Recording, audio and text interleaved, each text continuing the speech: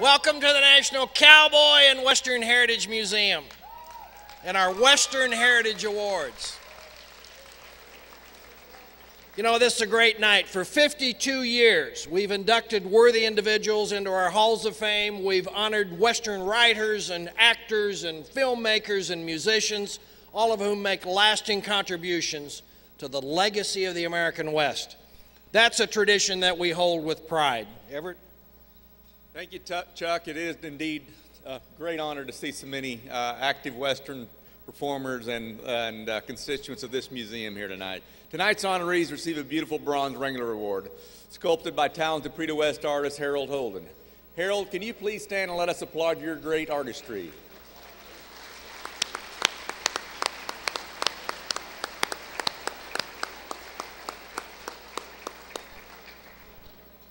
Given exclusively by this museum, the Wrangler is our highest honor. I invite all past award winners and inductees to stand and let us honor you with applause.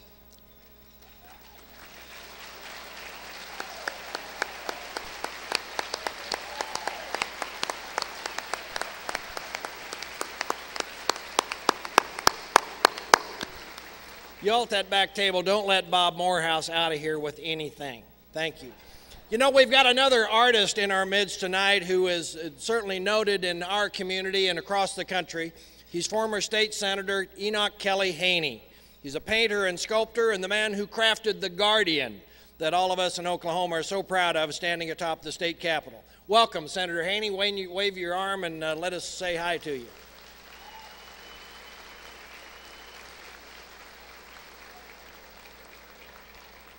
You know, as always, all of us gathered for these awards have a very vital, common interest, and that is preserving the values of our Western way of life. These values define who we are and what we represent, things like honesty and loyalty, courage and perseverance. As always, thank you to all of you for supporting this museum's mission to safeguard those values.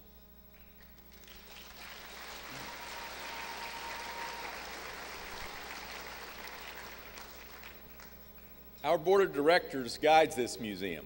We are very fortunate to have a board that is so dedicated and supportive. Would my fellow board members please stand now and allow us to recognize your passion for this museum?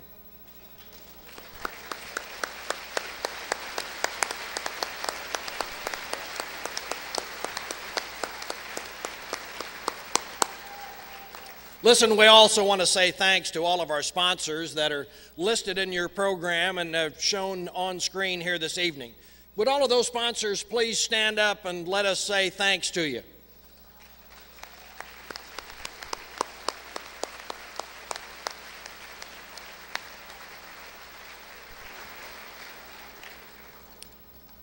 It is our special honor tonight to have Lou Diamond Phillips and Wyatt McCrae, who will co-MC the awards program after the dinner.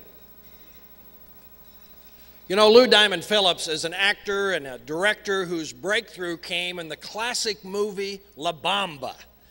But he will always be remembered by Western fans for his portrayal of Chavez in Young Guns. Yeah.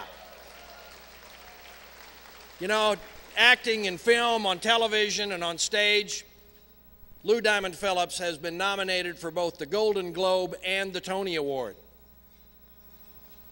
Wyatt McCrae is a devoted Westerner, comes from a third-generation ranching family, and is the grandson of the most authentic Western actor in Hollywood history, Joel McCrae, an inductee to our Hall of Great Western Performers in 1969.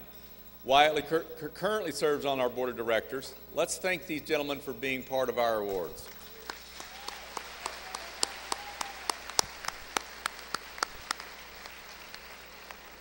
Folks, you know, our board and our staff have been doing lots of talking about young people and the future of the museum as part of our new master plan.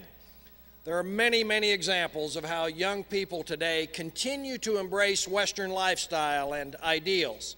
Well, tonight, in a new twist for this event, we've asked two young ladies to lead us in our Pledge of Allegiance. So, folks, will you please rise? Join me in welcoming Miss Rodeo Oklahoma sweethearts, 8-year-old Hadley Baker and 7-year-old Fallon Graham. Ladies?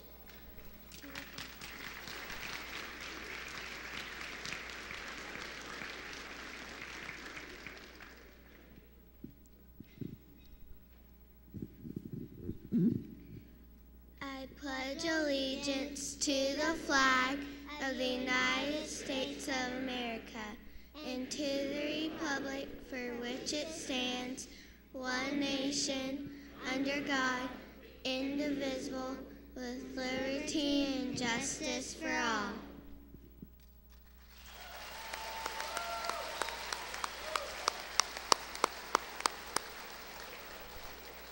Thank you, sweethearts. We could probably end the program right now. Listen, these two young ladies were among 20 smart, talented, beautiful young women who competed for their titles on this very stage last July. We think the future is pretty bright indeed. Thank you, ladies. This museum also collaborates with like-minded community partners. One such partner is the Rodeo Opry, located in the historic Stockyard districts, where every Saturday night, music-goers can enjoy a great show.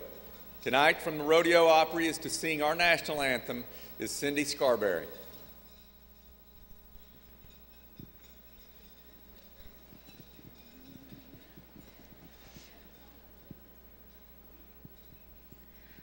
Oh, say, can you see by the dawn's early light what so proudly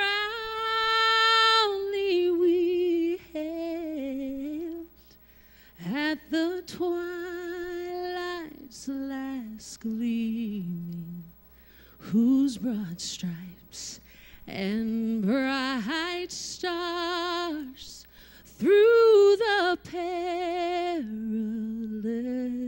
fight o'er the ramparts we watched were so gallantly streaming, and the rockets' red glare, the bombs bursting in air, gave proof through the night that our flag was still there. Oh, say, does that star-spangled banner yet wave o'er the land of the free and the home of the brave?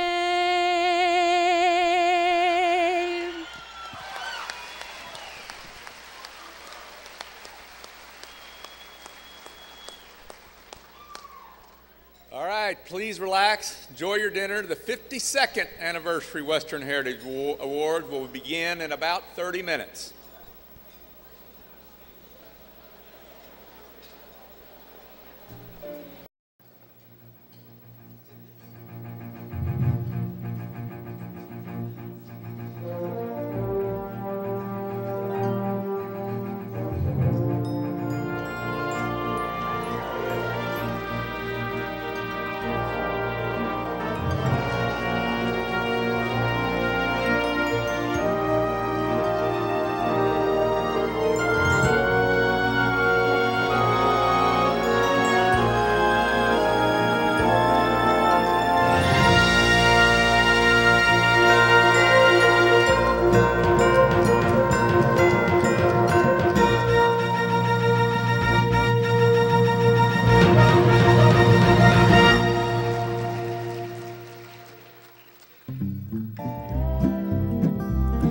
Ladies and gentlemen, please welcome Wyatt McCrae.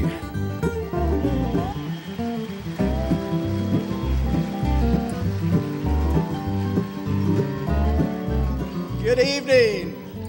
Thank you. Good evening. Welcome to the 52nd Annual Western Heritage Awards from the National Cowboy and Western Heritage Museum. The premier Western award show in the nation, I might add.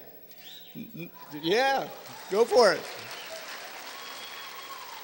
No laser beams, no pyrotechnics, no dancing chickens. Just good old-fashioned recognition for a job well done. And we are family friendly, I might add.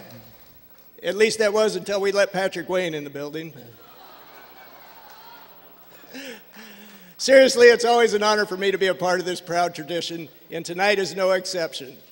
Before we go any further, let me introduce you to my co-MC for the evening.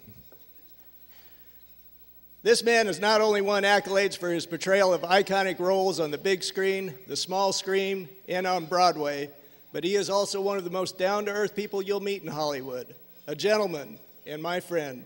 Please welcome our co-MC for this evening, Mr. Lou Diamond Phillips.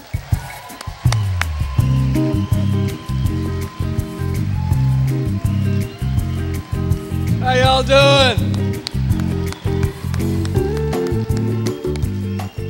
First of all, I would love to thank our wait staff for that amazing meal and for getting out in a timely fashion. Thank you, guys. Table 407, you can have my dessert. And I have to say, as a past recipient, I ain't such a young gun anymore. But I'm incredibly proud, and I'm incredibly honored to be here with you guys tonight, upholding a tradition that will never die and will never ride away. So we're going to have some fun. Fantastic. You know, Lou, it's a little bit bittersweet standing at this podium tonight and serving as co-MC, because last year I was joined by one of the finest gentlemen of all time, the great Ernest Borgnine.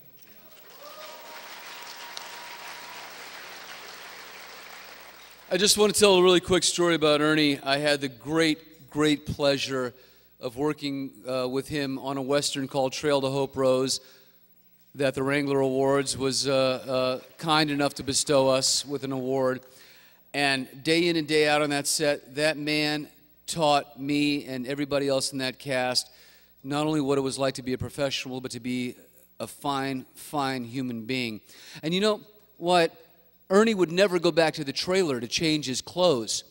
He would say, well, am I just changing my shirt? And we'd say, well, yeah, Ernie, you don't have to, get in the van and travel back to the trailer. So Ernie would change his shirt on the set almost every single day.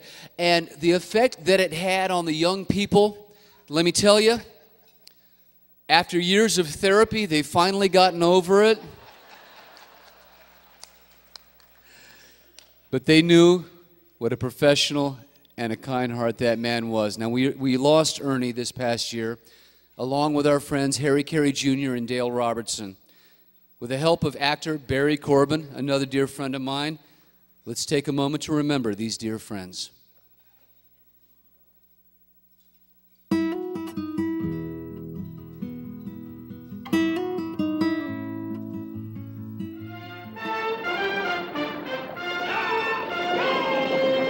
Dale Robertson was the very first host of these awards in 1961. He was a frequent presenter over the years.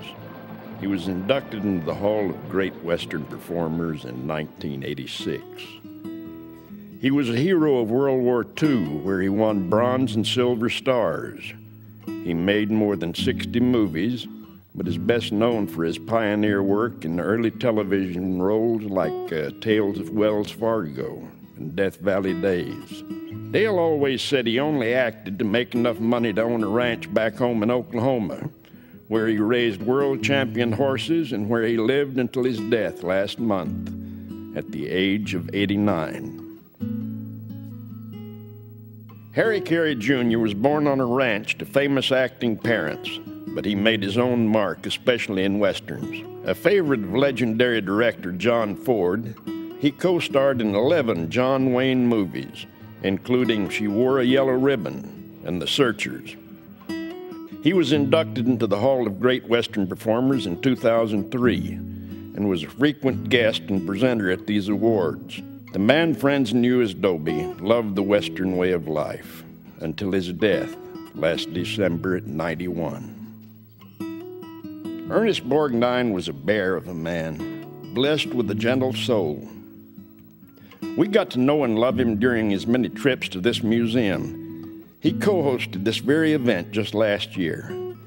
and he entertained us with stories that always seemed to poke fun at himself. And every year they they try to find an Ernest Borgnine lookalike. So far, 4 women have found it. He was also one of the honorees last year. As a producer, probably the smartest thing I did on this movie was hire Ernie Borgnine and tell my guys to point the camera at him, and I got out of the way. Ernest Borgnine was in more than 200 feature films, 32 of them westerns, including Sam Peckinpah's classic, The Wild Bunch. He was inducted into the museum's Hall of Great Western Performers in 1996. His brawny, tough guy looks got him the role that made him a star. The sadistic stockade sergeant Fatso Judson in 1953's From Here to Eternity. 2 years later, he won Hollywood's greatest honor, the Oscar, for his portrayal of a lonely bachelor named Marty. There was McHale's Navy for those who grew up in the 60s. And for the current generations, the voice character of Mermaid Man on SpongeBob SquarePants. But we knew him as a regular guy, a guy with a gap-toothed smile, a big, hearty laugh. And whenever he was introduced, he'd always say, "It's Ernie, just Ernie." We didn't know it at the time, but last year, we were saying goodbye.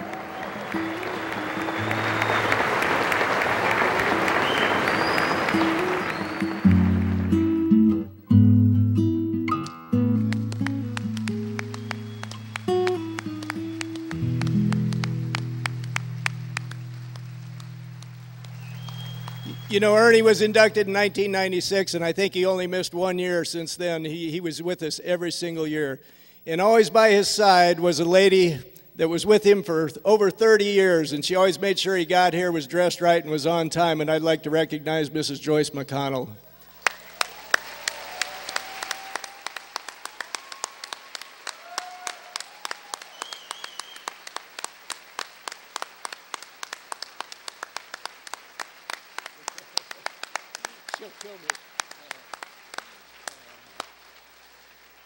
You know, we can do Ernie, Dobie, and Dale proud tonight as we pay homage to the Western Way by dedicating tonight's show to their memory.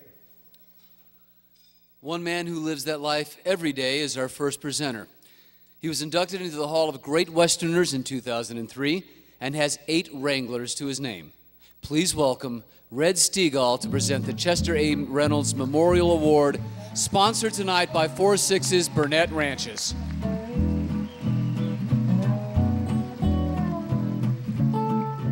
Thanks, guys. And what 3 great people to follow than the ones you just saw on the screen. We'll miss them, and they contributed greatly to our lives. Museum founder Chester A. Reynolds was a successful businessman who believed strongly in preserving the history of the West. His contribution is memorialized each year with an award named in his honor, which recognizes an individual or group demonstrating commitment to Western ideals and values. And that can be through a single remarkable achievement or a body of a quality work. The man we are now honoring with this award, I'm happy to call my friend. And I treasure all those miles we rode together horseback, all those hours we spent listening to the greatest storyteller I've ever known in my life. And I have a lot of thanks for all those days you babysat me. I really appreciate that, Boots. He's 78 years young and is still throwing a leg over one of those great 4-6's bred quarter horses every day to do what he loves to do best, cowboying.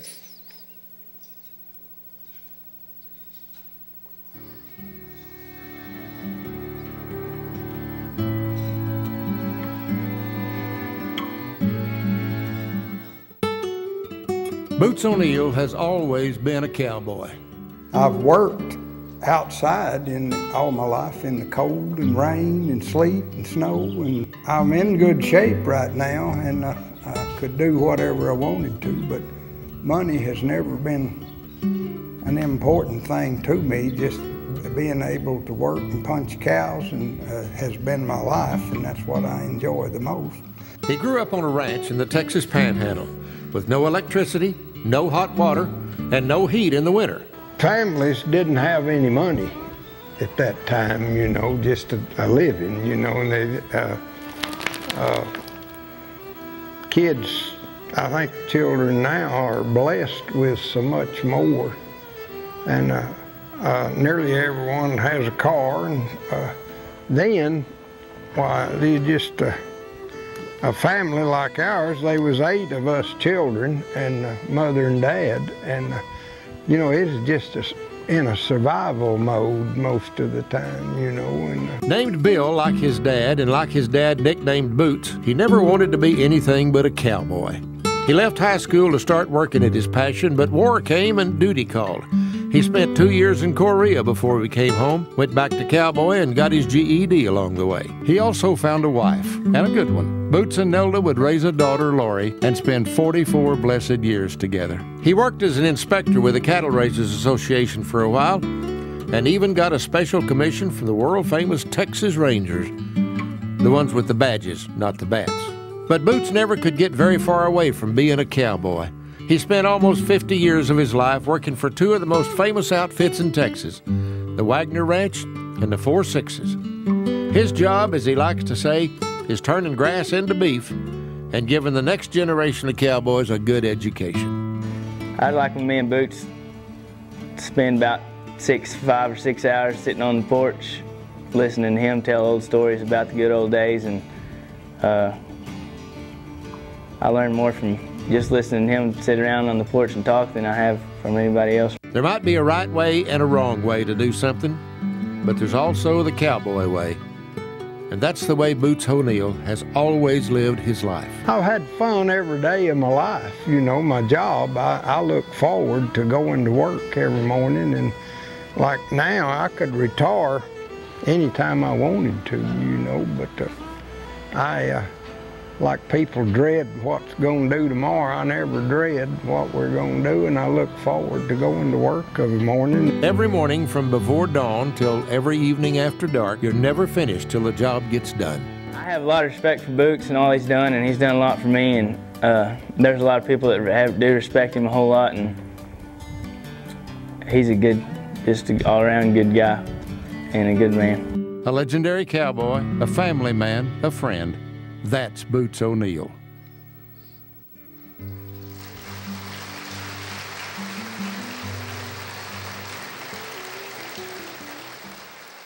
Any great artist who paints a cowboy doing what he loves to do and doing it right, you can recognize Boots O'Neill. He is the ultimate cowboy, a great friend, one of the finest gentlemen I have ever known in my life. And I'm so proud to welcome the Chester A. Reynolds Memorial Award winner, ladies and gentlemen, Mr. Boots O'Neill.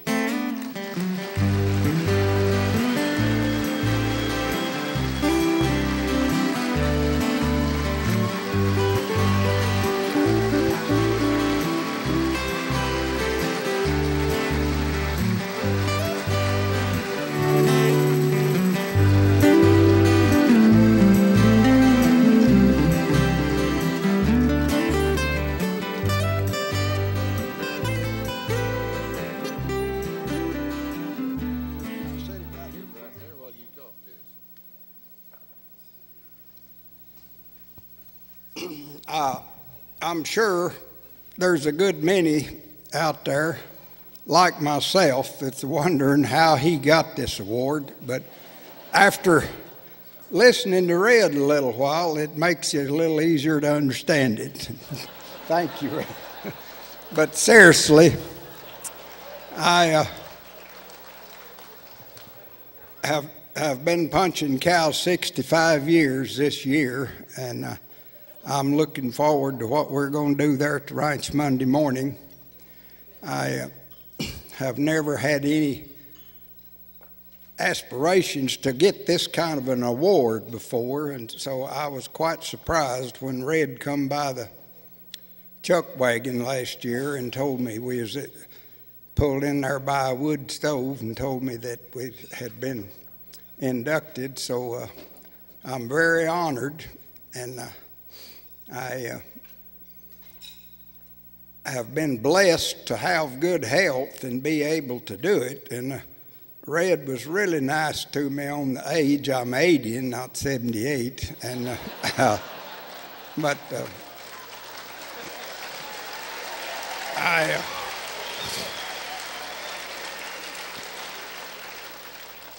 I would like to thank my sweet wife, who we lost in 2006 to cancer, for doing most of the legwork on this. Bob Mars, the saddle maker in Amarillo,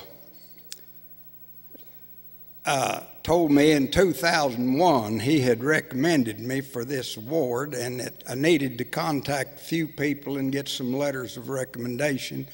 And that's the last time I ever thought about that, because I didn't think to start with that I was probably eligible. But Nelda went to work on it, and after she passed away, I found a brochure with a bunch of stuff in her desk, and it was copies of letters, and there's a good many of the folks in this audience that was there, and that letters were written by.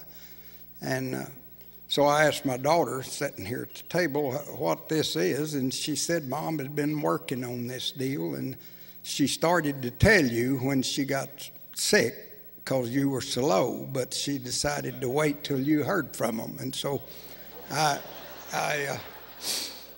am glad that we done that, but I want to recognize her. And then I've got several folks out there. I'm not going to try to name them. You get to naming names and you leave somebody out and then they're offended. But all of you know, and most of you that I know well and have had some influence on me being selected for this. And it's an honor that I know that I'm not articulate enough to express what it means to me. And I might add that I've roped horses out of a 200-horse remuda and not been as nervous as I am with you folks here. So, but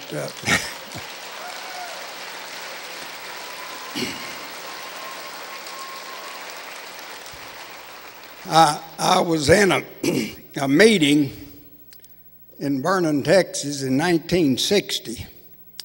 And the MC recognized a very distinguished senator in the audience, and as a courtesy called on him to come up and say a few words. And I've never forgot what the old gentleman said. He got up there and said that he didn't want to get up there and just say a few words and sit down and leave you wondering about the degree of his intelligence, as opposed to the guy that stayed up there till he removed all doubt. So with that, I'm going to say thank you very much.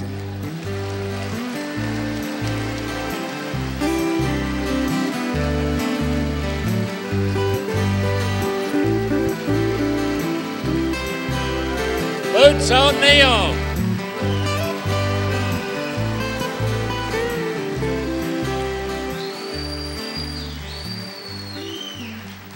That's what it's all about, isn't it?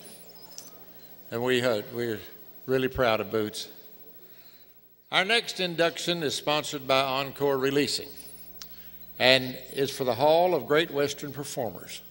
So it's only fitting that our next presenter is the son of John Wayne, who was one of the great Western performers of all time. But Patrick is also an actor in his own right.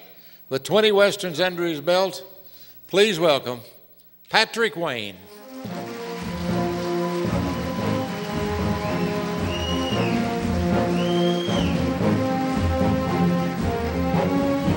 Thank you, Red, and thank you. It's really a pleasure to be here again. It's so great to come back here and visit with old friends. I hope it's not my last trip here, like some of our friends that we memorialized tonight, but anyway, it's great to be back here, and I'm here to talk about the Hall of Great Western Performers honors those who have made significant contributions to the perpetuation of Western film, radio, or theater. They embody the ideas of honesty, integrity, and self-reliance. Robert Mitchum portrayed those values as well as anyone. He appeared in 31 Westerns, including the classic El Dorado, in which he co-starred with my dad. And he did it all with an air of nonchalance that made my dad joke once that Mitch has been retiring ever since the first day I met him. My favorite Mitchum story happened one night at a charity gala for the Motion Picture and Television Fund. It was at the end of the evening, and the line of people waiting for their cars at the valet was a mile long, and it wasn't moving. And Mitch says, "Come with me." So we slid into a little bar in the hotel. There's a piano there. Bob sits down at the piano, and he starts to play, sings the Great American Songbook into the wee small hours. I mean, who knew? What a surprise. I had no idea he had this talent. It was definitely the highlight of the evening for me. He was just a great guy to be around.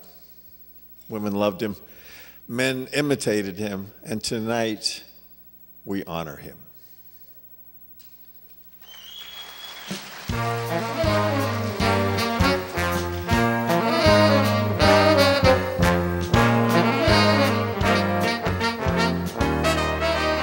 Robert Mitchum was a lot of things before he became an actor. A troublemaker twice expelled from school, a longshoreman, a ghostwriter for an astrologist, a boxer later encouraged by movie execs to get his nose fixed. More than a third of his films were Westerns. He once said, "I have two acting styles, one on a horse and one off." His first movie for RKO was a Western, but Girl Rush wasn't your typical Mitchum Western. You for me, ma'am. I like 'em big. Well, now they don't come too big for me either, bud. Mitchum and co-star Wally Brown were done up and dragged to sneak into a gold mining camp. Mitchum did a string of movies for RKO, spent a year serving during World War II, and came back to gain attention playing a Marine adjusting to life back home until the end of time. Now, we had a friend named Maxie Klein. Maxie was here, he'd probably spit right in your eye. Yeah?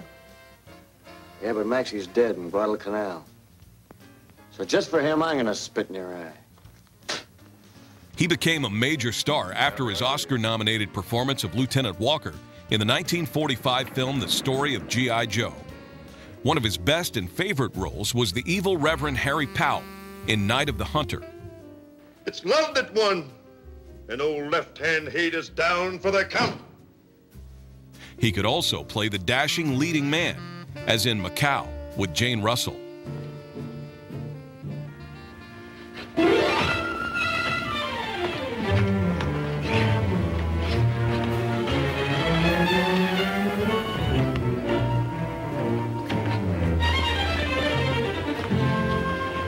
Which one of you is Cinderella? Or the likable anti-hero, as in Friends of Eddie Coyle. She used to say, "Stick your hand out."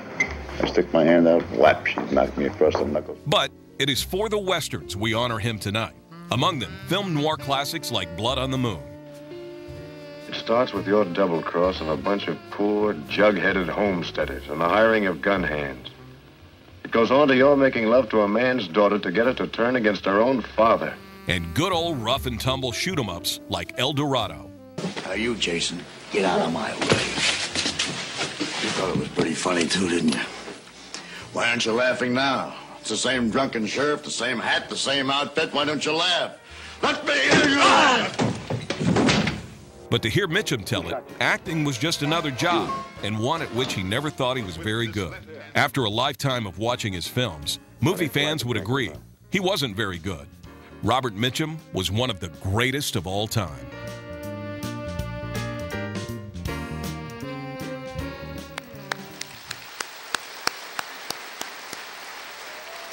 Accepting this honor on behalf of the Mitchum family are his children, Chris Mitchum and Patrine Day Mitchum. Come on up.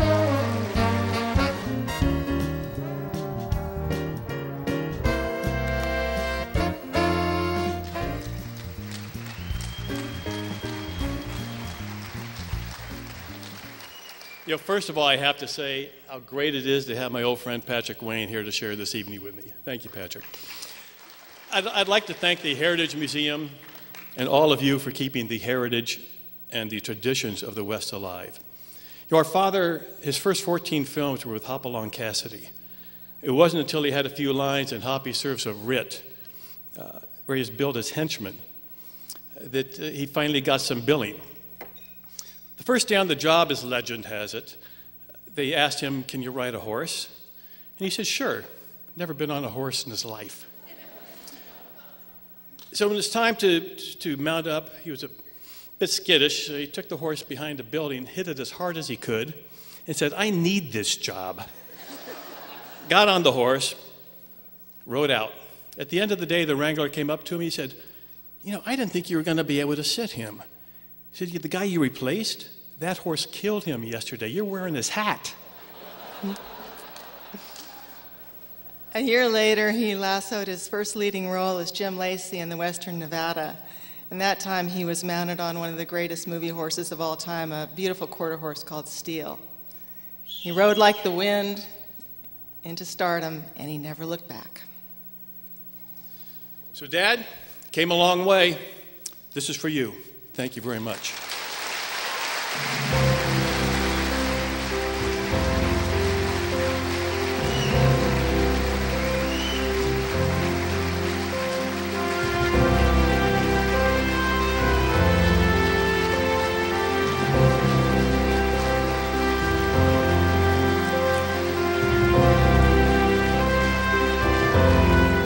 To present our first group of literary awards, welcome John Wayne's granddaughter, Anita LaCava Swift, and a man remembered for his starring roles in TV westerns such as Laramie and Wagon Train, Robert Fuller.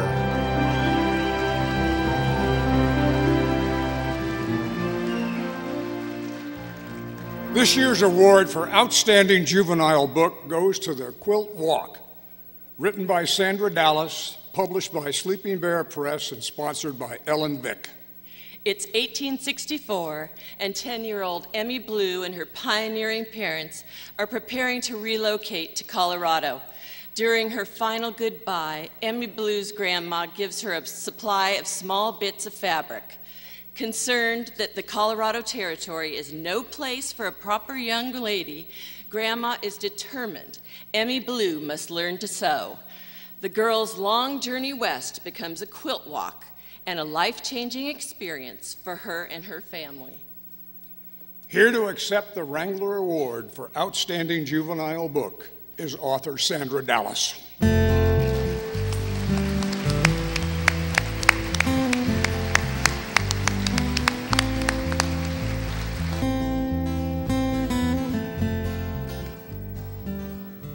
Thank you. My husband Bob and I were married 50 years ago today.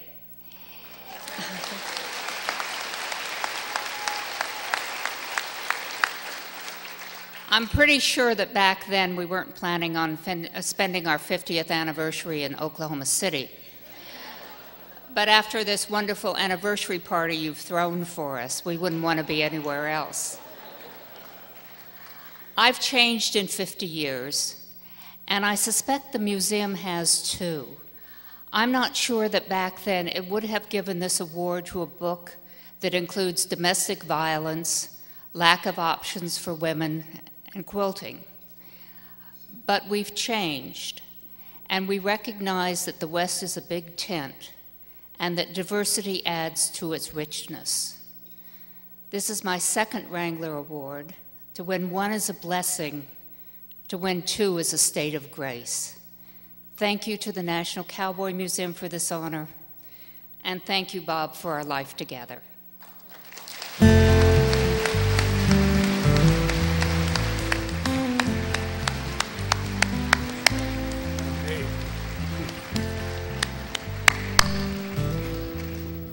This year's Wrangler winner for Outstanding Western Novel is D.B. Jackson and his gripping work, Unbroke Horses, by Goldmines Publishing. The gritty story of three Civil War deserters, void of all virtue and living on the fringe of humanity. They kidnap a young boy with sole purpose of drafting him into their band of misfits. His sole chance for redemption lies with an old Indian horse trainer and a small band of unbroke horses. Here to accept the award for Outstanding Western Novel are author Dan Johnson and Stephen Anderson of Gold Mines Publishing. Dale Jackson. Jackson, sorry.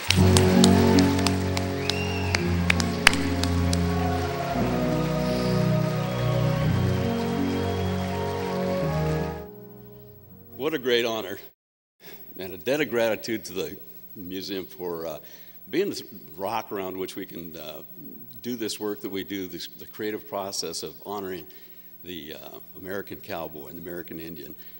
Now, a special debt of gratitude to my beautiful wife, Mary, who's so much a part of everything I write, and my son, Josh, who grew to be the man that I aspire to be. Thank you guys so much.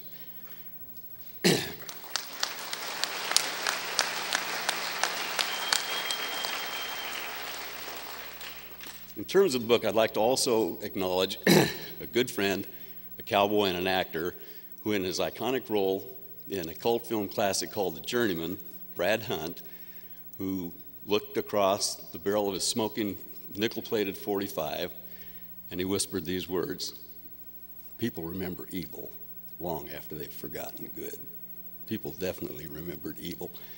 Well, that haunted me for the first 200 pages of the book, and fortunately for me and for anybody who buys the book, my wife came to the rescue and said, "You can't do this to that protagonist. You've got to get this kid out of trouble." So that was the last 100 pages. Thank you very much. Thank you to Pat Labruto, the editor, who is such a master storyteller and a great friend, and especially to Stephen Anderson and Gold Mines Publishing, who believed in this book from concept to completion. Stephen, thank you so much.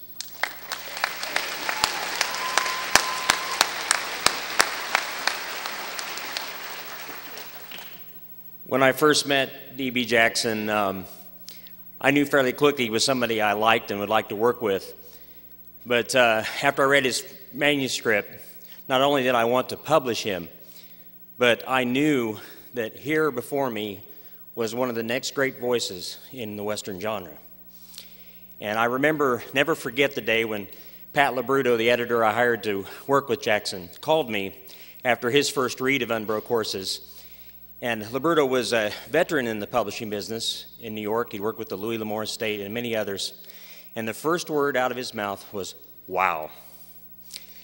Being here tonight is a testament to us at Gold Mines that we can publish a book like Unbroke Horses and let the reading world decide for itself just how remarkable a book it is. It's definitely one of the highlights of my career, and I was right.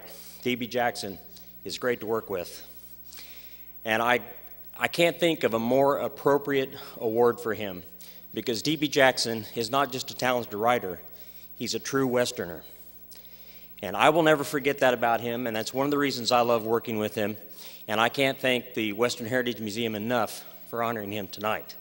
So thank you very much.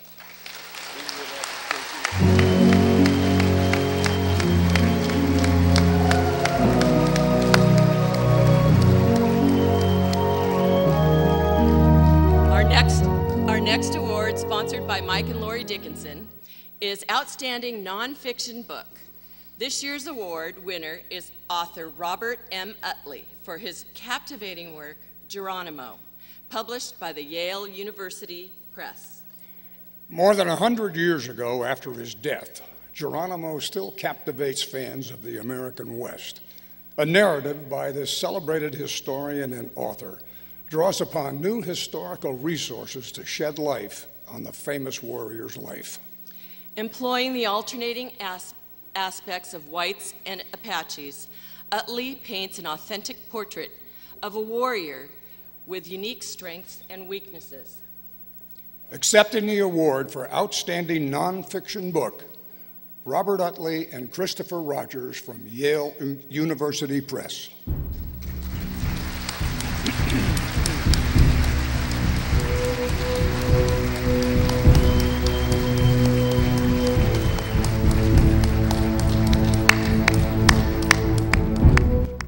I've only 3 things to say during my allotted 2 minutes.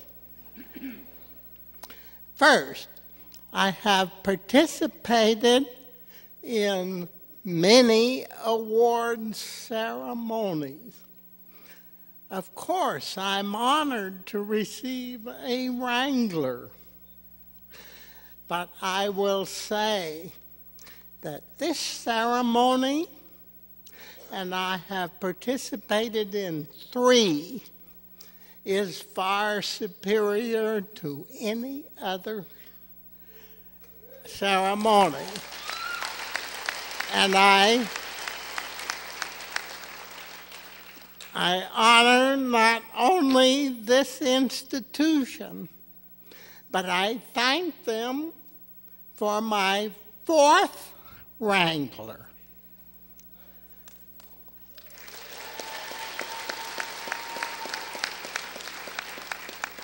Second,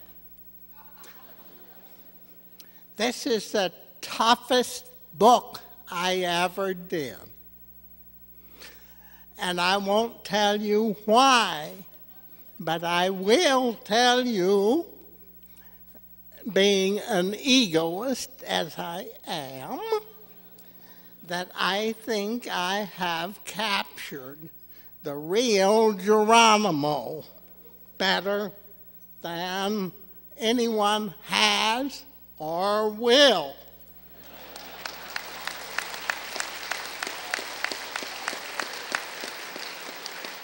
Third, I would not be standing here tonight getting some help to carry that Wrangler off, were it not for Chris Rogers, my editor at Yale University Press. I have done 17 books. I have never had a greater editor than Chris Rogers.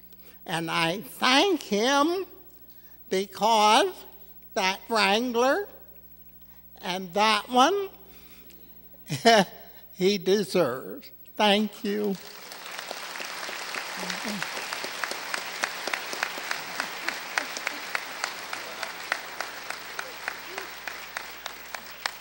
I am very humbled by Bob's words, and I've been an editor in publishing for 30-odd years now, and this is just a real high for me. I really enjoyed working with Bob on this book.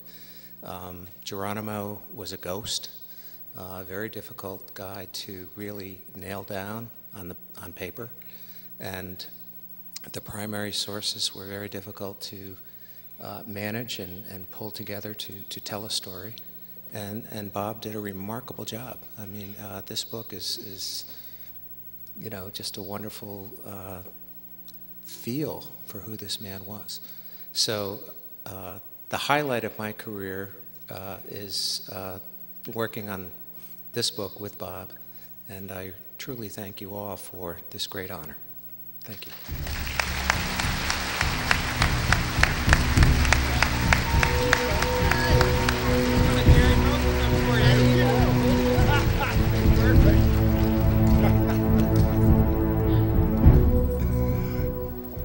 Our next award is sponsored by NBC Oklahoma.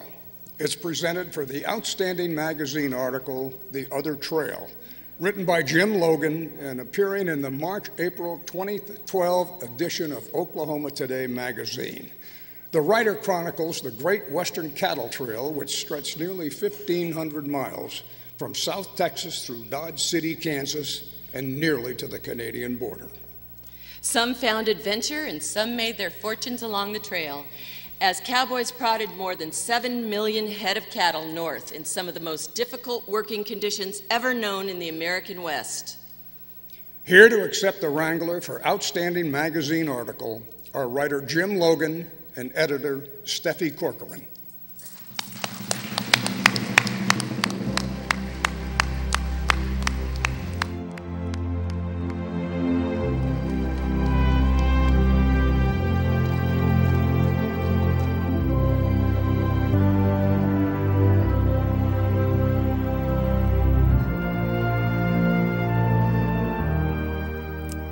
Going to mix it up, and it's probably a very bad idea for the editor to speak before the writer, but we like to do things our own way at Oklahoma Today. We're a 57-year-old publication, and this is our very first Wrangler Award. So we are beyond honored and humbled to receive this. Thank you so much to the National Cowboy and Western Heritage Museum. It's a little daunting to be up here in this esteemed gathering where I have only sat as a media representative in the past, so excuse me if my breath catches a little bit. I'd like to quickly thank our very supportive parent agency in the state, which is the Oklahoma Tourism and Recreation Department. Wonderful leadership by Debbie Snodgrass and Dick Dutton. Of course, all the Oklahoma Today staff, freelance and full-time. And I'd be very remiss if I did not thank the gentleman to my left. A few years ago, I pulled a manuscript, about Temple Houston out of what we call the slush pile. And it was one of the best things I ever did, because Jim's been writing for us ever since, and he is a star. I'm going to let him have the mic now, and thank you so much.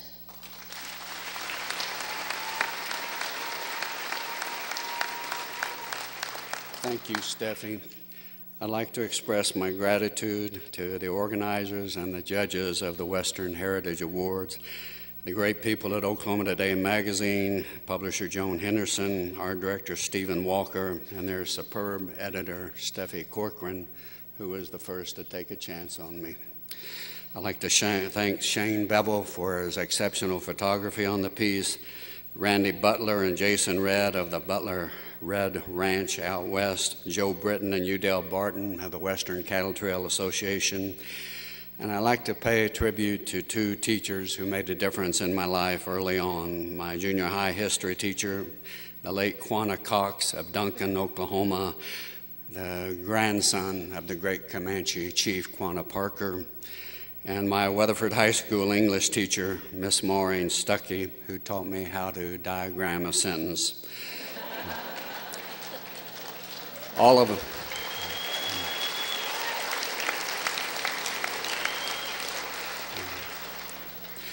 All of my grandparents and great-grandparents are buried along the Western Cattle Trail. One actually rode it as a young man, so it was with some sense of connection that I came to the story.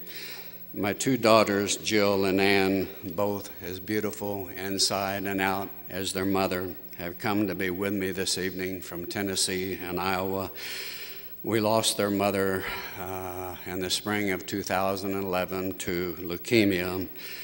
For a long while after that, I didn't write anything. The trail article was the first thing written after losing her. It's to the memory of my daughter's mother and my wife and trail mate of 36 years, Colleen, that I would like to dedicate this most treasured award tonight. Thank you.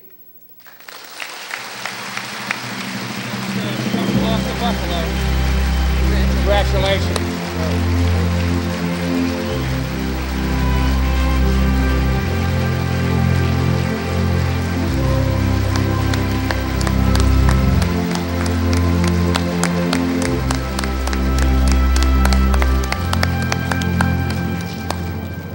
You guys having any fun yet? All right. We're glad to welcome to the stage a man who is clearly qualified to present the Wranglers for the best in Western music. He has been here on the stage many times before to entertain and to pick up his 5 Wranglers. Michael Martin Murphey has had multiple hit singles and 6 gold albums. Please say hello to Michael Martin Murphey.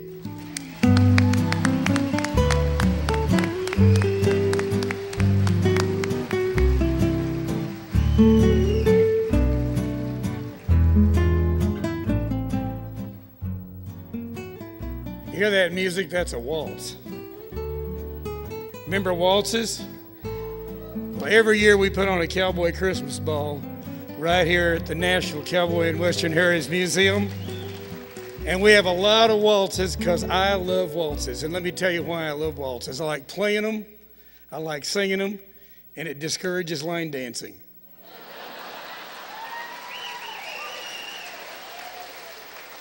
You know, Brother Murphy's doing everything he can to stamp out that practice. I like dancing with the person, you know, not 10 feet apart from the person. So, That's a great one, too, that waltz. It's played beautifully by multiple Wrangler winner Rich O'Brien. Rich. Okay, how about some traditional music? In 2010, the Gillette Brothers won the Wrangler for Outstanding Traditional Western Music Album. And this year, they're picking up another one for their new song, Trade-Off, this year's Outstanding Original Composition. Trade-Off was penned by a well-known cowboy poet, Waddy Mitchell. Friends, I'm just going to get off the script here for a minute and tell you that it's not possible for us to have enough time to talk about what Waddy Mitchell has done for cowboy poetry and for Western tradition.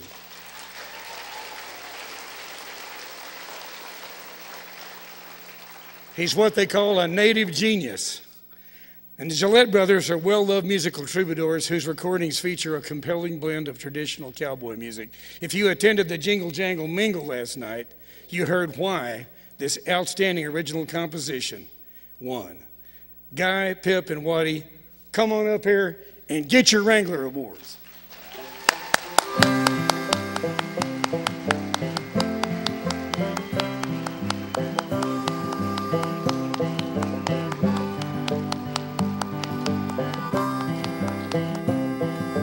Elko County Fair with an armor paraded rawhide gear made. His collie sits beside him there. Well, thank you. I'd like to thank the National Cowboy and Western Heritage Museum. It's indeed an honor and a thrill. Just delighted to be here. One of our my favorite artists, Western artists, is Charlie Russell. And it occurred to me that if Charlie Russell were a poet, he'd be Waddy Mitchell. And just wanted to thank Waddy for writing a great song. And I'd like to thank our producer, Chris Gage in Austin, Texas, for helping us out recording the album and playing on it and producing it. Thank you.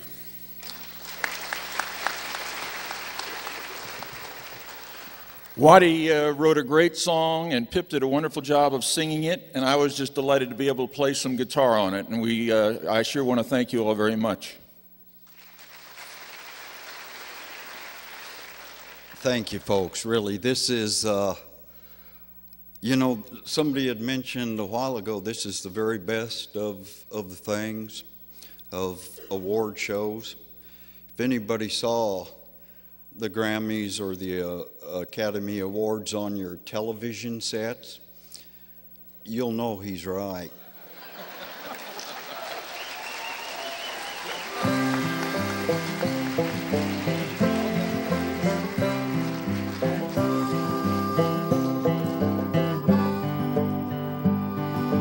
By the way, Guy, thanks for leaving this kind of set down here where I live. Appreciate that. Blessed with a one-of-a-kind voice and a spirited cowboy soul, Bill Barwick is this year's recipient of the Outstanding Traditional Western Music Album. You know, Bill is on a lot of festivals, and he travels all over the country just working really hard for the traditional Western sound. The album that he made that won this award is called The Usual Suspects. And it was produced by Jim Ratz and sponsored by Bew Harris. And by the way, I want to mention that Jim has his dad here tonight. I met earlier, and it was an honor to meet him. He was a Dust Bowl survivor, and he's 98 years old, and he walked in here tonight.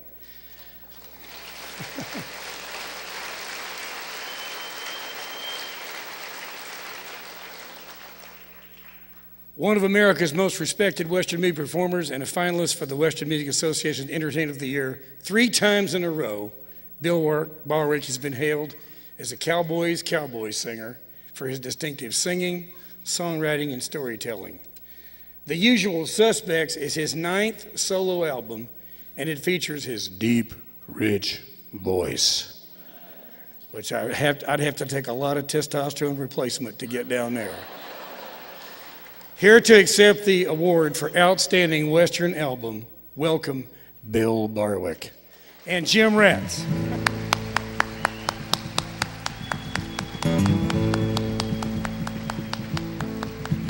Good evening to you, mister. bounty hunter said, "You don't know me." Howdy. Coming up tonight on the Westerns Channel. For 20 years you've been listening to me. I know, you thought I'd be bigger.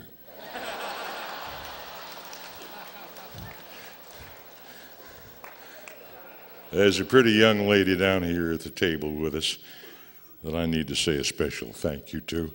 Her name is Sam DeLue, and I sure do appreciate all of her love and support. I know that thank you don't sound like much, but I sure do mean it.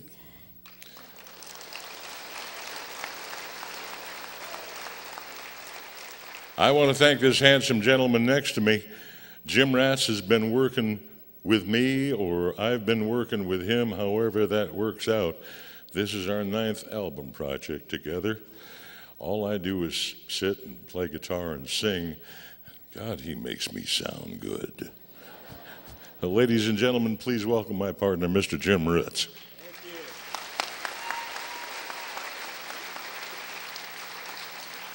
Thank you very much. I'd just like to say that the job of a producer is hopefully to be successfully an appendage for a visionary and their vision. And of course, playing the part of the visionary is Bill Barwick.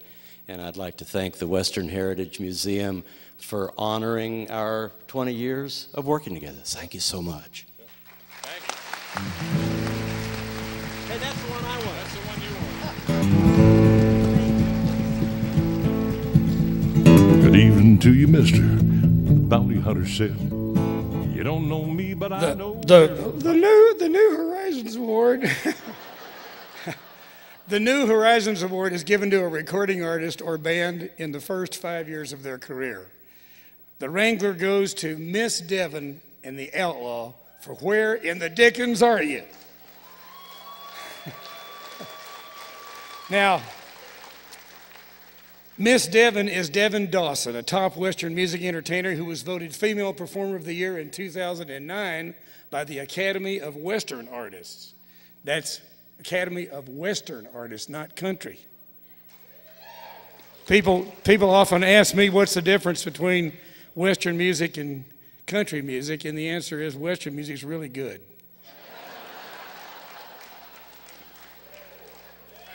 Her signature sock rhythm guitar, and I've been on stage with her, and believe me, you don't need a drummer when she's playing the guitar.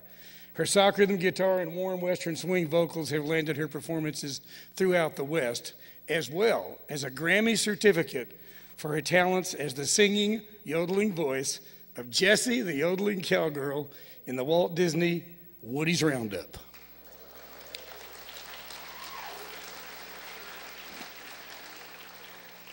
Now, the Outlaw is Jesse Robertson, and I would just venture to say I met Jesse quite a few years ago on a trail ride in Arizona, and there's no way that Jesse would have ever expected to be up here today. He was a guy that just wanted to play a few cowboy songs, and now he's winning the Wrangler Award. He's known for morphing into at least a dozen different personalities during a typical performance. I tend to Murph, he tends to morph. And he's here to accept his Wrangler, and so is Miss Devon. Please make welcome Miss Devon and the Outlaw, Jesse Robertson.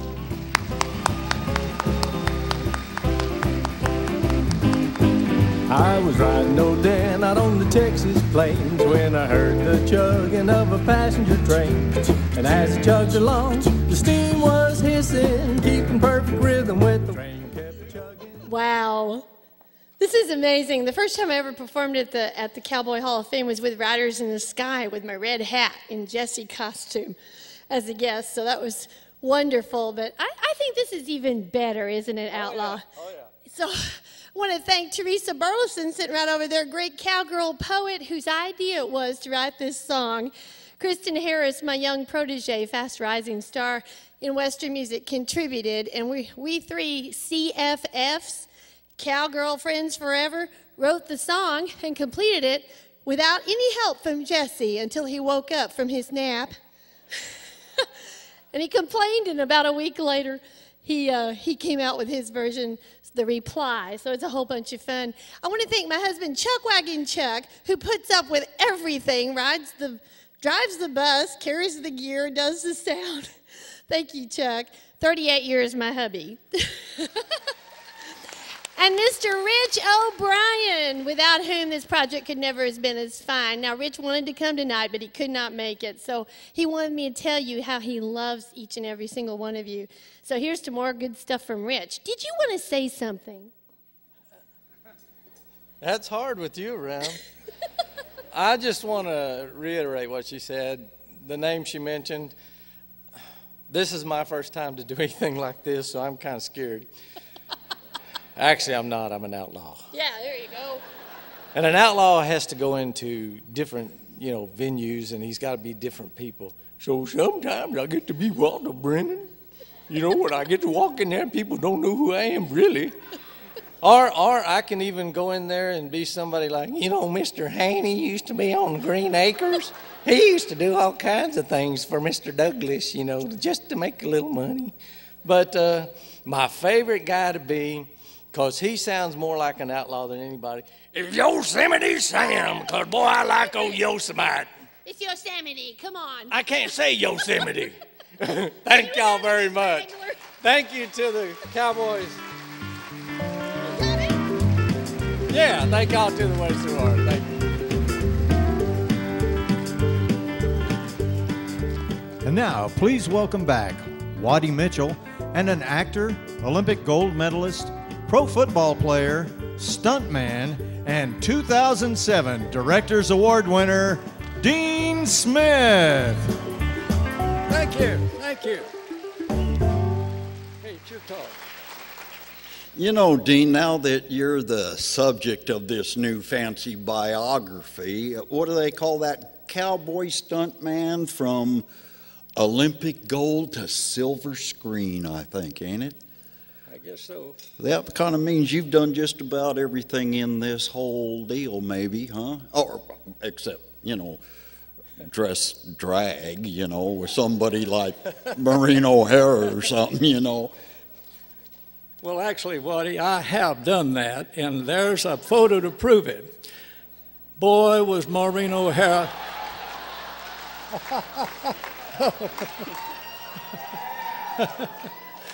Boy, Maureen O'Hara was a beauty. My wife, Debbie, tells me it's always quick to tell people that I was not. Speaking of beauty, the beauty of the American West has been an inspiration for artists for centuries. Sunsets that make your heart stop, mountaintops that take your breath away, and cowboys that work the land, all captured by the artist's brush. In fact, this museum houses what I consider the best Western art collection in the world. It is an honor.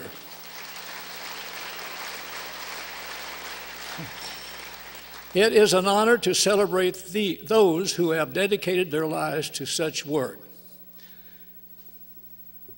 For this year's Outstanding Art Book, the Wrangler Award is sponsored by Jerry and Ray Winchester and is presented to Adam Duncan Harris for his work in editing Bob Kuhn, Drawing on Instinct, published by the University of Oklahoma Press. The book offers up generous samplings of Bob Kuhn's rarely seen sketches alongside the vibrant paintings for which he is best known. The book is lavishly illustrated and a fitting tribute. Curator and editor Adam Duncan Harris provides a compelling look at an amazing blend of the artist's finished paintings and his finest sketches. Accepting the award for the Outstanding Art Book, Adam Duncan Harris and Byron Price from the University of Oklahoma Press. I'm glad someone else brought out a list before I got up here, because this was truly a collaborative effort and there's lots of people to thank. First of all, I'd like to dedicate this award to the memory of Bob Kuhn, who provided us with so much great material with which to work. Without him, of course, the whole book and the project wouldn't have been possible. Also to the Kuhn family for their incredible collaboration and cooperation with this project. Without them, we couldn't have done it. Our sponsors, who many of you are familiar with, Lynn and Foster Freeze, helped underwrite the book, as well as members of the Kuhn Memorial Fund. I'd also like to thank, of course, the University of Oklahoma Press, Byron Price and Charles Rankin in particular, and Byron will be up here in a second to say a few words. This project germinated from the National Museum of Wildlife Art. Without the support of Bill and Jaffa Kerr and their deep appreciation for the work of Bob Kuhn, again, we wouldn't have had the great material with which to work. I was the editor of this book. I provided an essay, and I had to wrangle a bunch of other folks to help me with it, so I'm going to list off some of them. We had essayists, including Lisa Strong, James Nottage, Amy Scott, and Todd Wilkinson, as well as some of Bob's friends, and probably some of your friends as well, artists Ken Bunn, George Carlson, Ken Carlson, George McLean, Howard Turpening, and Kent Ulberg. Thanks so much to all of them. I'd also like to thank the National Museum of Wildlife Art for letting me do these projects. Our president and CEO, Jim McNutt, is here with us tonight. We've got many of their friends and Kuhn supporters out here this evening. I know the McCloys are back there, and I'd like to give them a special thank for all their help. And thank you so much also to the National Cowboy and Western Heritage Museum for this beautiful award. I'm sure Bob would have been very proud.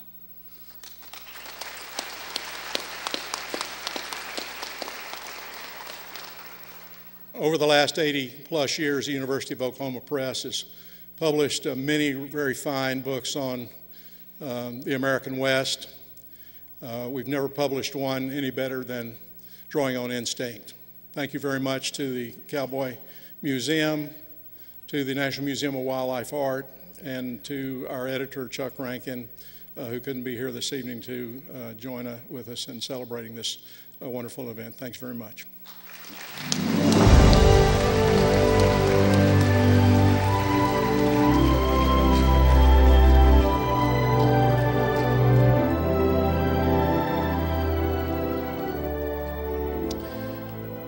I have a great appreciation for this year's Wrangler winner for Outstanding Photography book, which is sponsored by Belger Cartridge Service and awarded to National Geographic Books, Greatest Photographs of the American West, capturing 125 years of majesty, spirit, and adventure.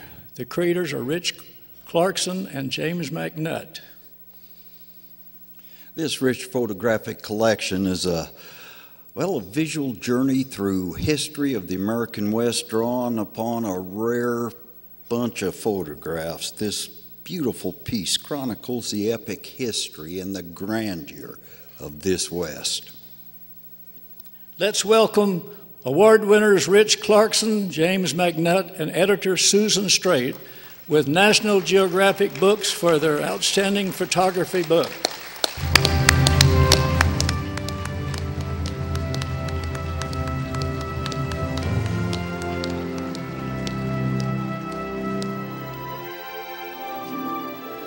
Rich says this was a good idea, and we did have this idea about 6 years ago when we were sitting around at lunch, and we said we ought to do something that could open an exhibit in a bunch of museums around the country all on one day like the movies, and we ought to do it with a big, great organization like National Geographic.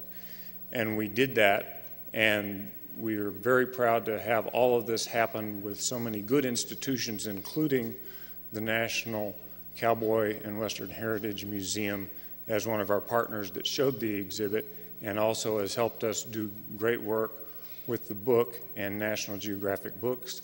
I want to thank my wife, whom I'm under instructions not to thank Laura, but she gets it all done the right way. And I want to thank Rich Clarkson as a great partner and all the team at his shop. I want to thank our designer, Kate Brainerd, who did a fantastic job and worked hard through all of this. Adam Duncan Harris, who just received the previous award, was one of our curatorial team for the exhibit and the book. And I want to thank Susan Strait and National Geographic Books for all of their tremendous work in this, and the whole National Geographic Society and the magazine and the people in the image collection that did a great job. I want to thank the Mays Family Foundation that underwrote the project. And I want to thank all of the Museums West, of which Chuck and I are honored members of a great bunch of museums that have lots of things to say and say it in so many ways to so many people. So with that, I'm going to hand it over to Susan, who has a few other things to say, but thank you very much.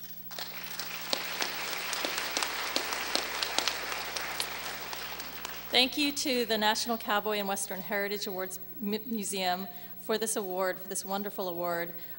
We're thrilled to be able to bring these images to the general public, and they're drawn from the National Geographic photographic collection, a vast archive, and we feel captures the heart and soul of the American West. Our photographers, including Sam Abel, Bill Allard, and many others, are especially grateful to have their work acknowledged with this very meaningful award. Thank you.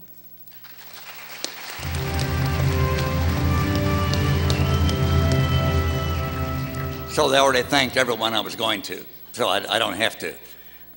Now let me tell you how these things happen.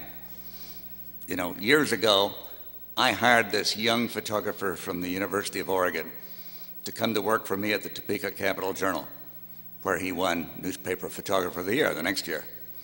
Then he kind of went on and started doing other things.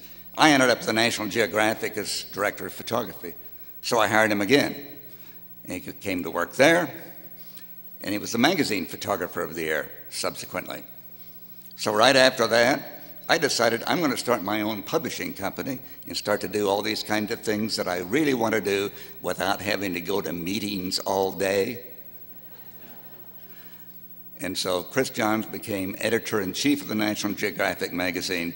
So when Jim McNutt came to me with the idea of doing all of this thing, I made one inquiry to Chris Johns, the National Geographic. He says, "You have our archives." Now, what that really means is that Kate and I had the ball of our lives going through 125 years of the collection that has the greatest high-quality photography of the American West that exists today. So for us, it was a ball. We loved it. Thank you for the award.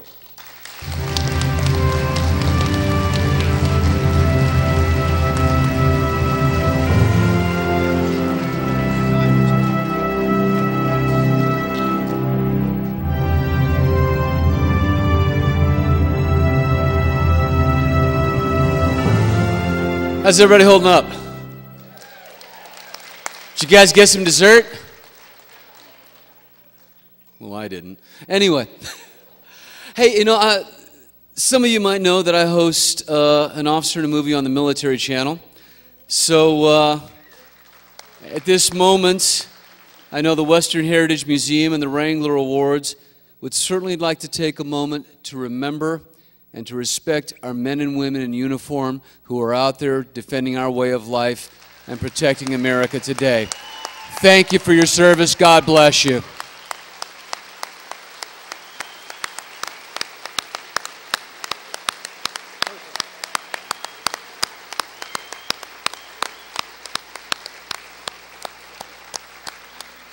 In this day and age with everything that's happening out there, let's never forget. Let us never forget. We are now ready to present the first Wranglers this evening in the TV and film category. Presenting the awards is last year's Hall of Great Western Performers inductee, whose roles as an actor have taken him to the Western frontier and the final frontier. But he always comes back to the cowboy, making nearly 20 Westerns on the big and small screens. Please welcome Mr. Bruce Boxleitner.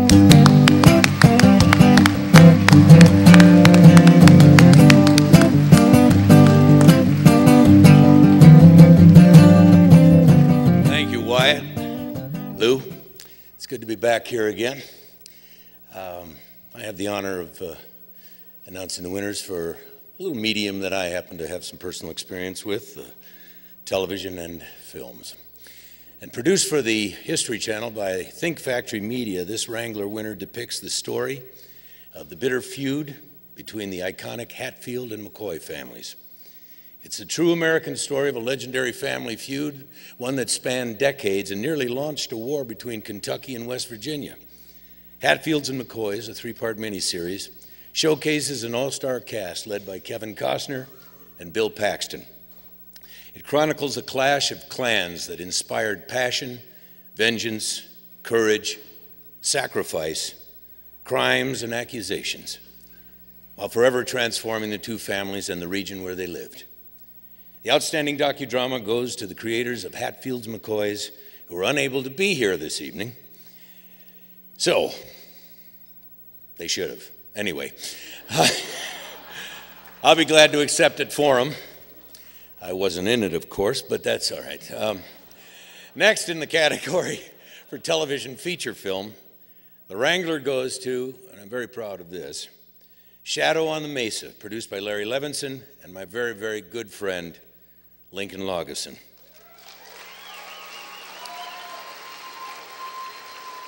It's directed by David S. Cass Sr. and made for the Lifetime Channel. The Wrangler is sponsored by Mr. and Mrs. Brent Cummings.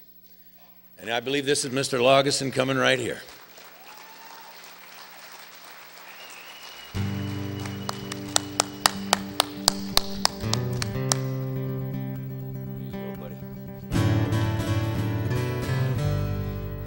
Thank you very much, Bruce. Thank you, everybody. On behalf of my cast and crew, I would like to thank the National Cowboy and Western Heritage Museum for this unbelievable honor. What a great opportunity to be here on this night, in this building, in this room. Very, very proud.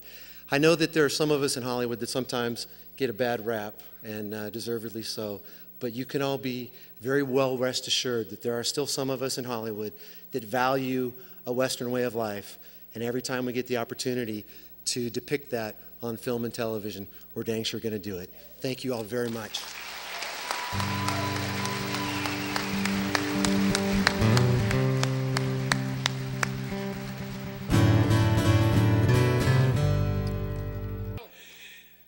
Come up here, buddy. Bruce? I'm doing great. Good to see My you, God, buddy. folks, this is one of the best Western performers we've got living today.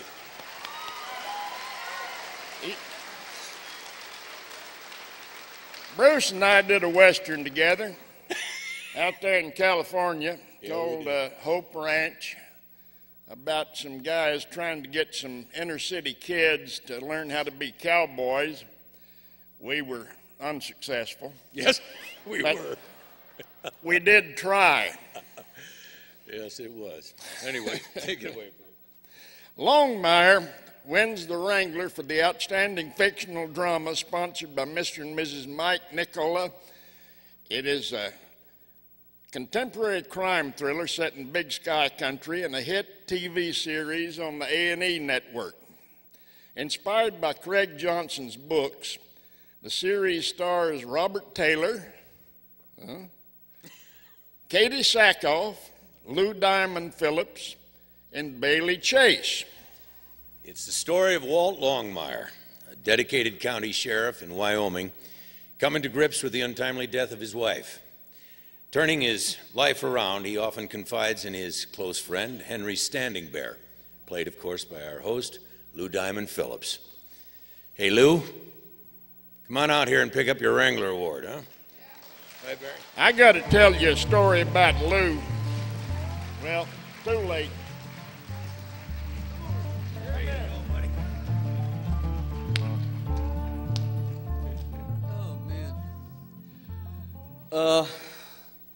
First of all, it's an absolute pleasure and an honor to be standing on the stage with these two gentlemen.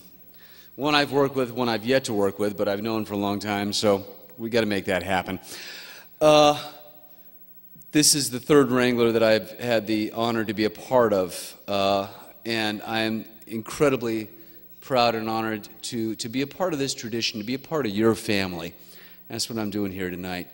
I certainly accept this award on behalf of our amazing cast, Robert Taylor, who plays Walt Longmire, Katie Sackhoff, Bailey Chase, Adam Bartley, Cassidy Freeman.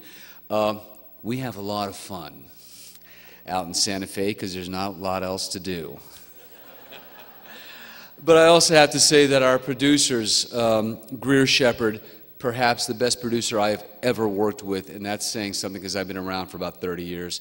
Our writers, John Coveney and Hunt Baldwin, who have captured Craig Johnson's novels, They do an amazing job, and one of the best damn crews I've ever had the pleasure to drink coffee with on the set in the morning. And you'll all be very happy to know that a bunch of those old farts from Young Guns are working on Longmire. So, yeah. We dragged him out of the bars and got him back on the set, and so now they're making Longmire. One of the things that I will say, I've read all of 9 Craig Johnson's novels, The Longmire Mysteries. If you haven't read them, check them out. They're amazing. He just won another award for Best Novel of the Year earlier this year in Colorado. But this series, this show, truly stands for what all of you stand for what the Wrangler Awards stand for a tradition that is not retro, it's not old-fashioned, it is as current and as relevant today as it ever was. You just have to look at the landscape of America and see what's going on. I'm very proud to be a part of a series where we have characters who stand for something, who stand for honesty, who stand for integrity. They have a moral compass. They stand up for justice. And if they give you their handshake, you know it's going to be done. And thank you. Thank you for recognizing that. We're a young series, back on the air May 27th this year. Thank you. God bless you. And mount up, regulators.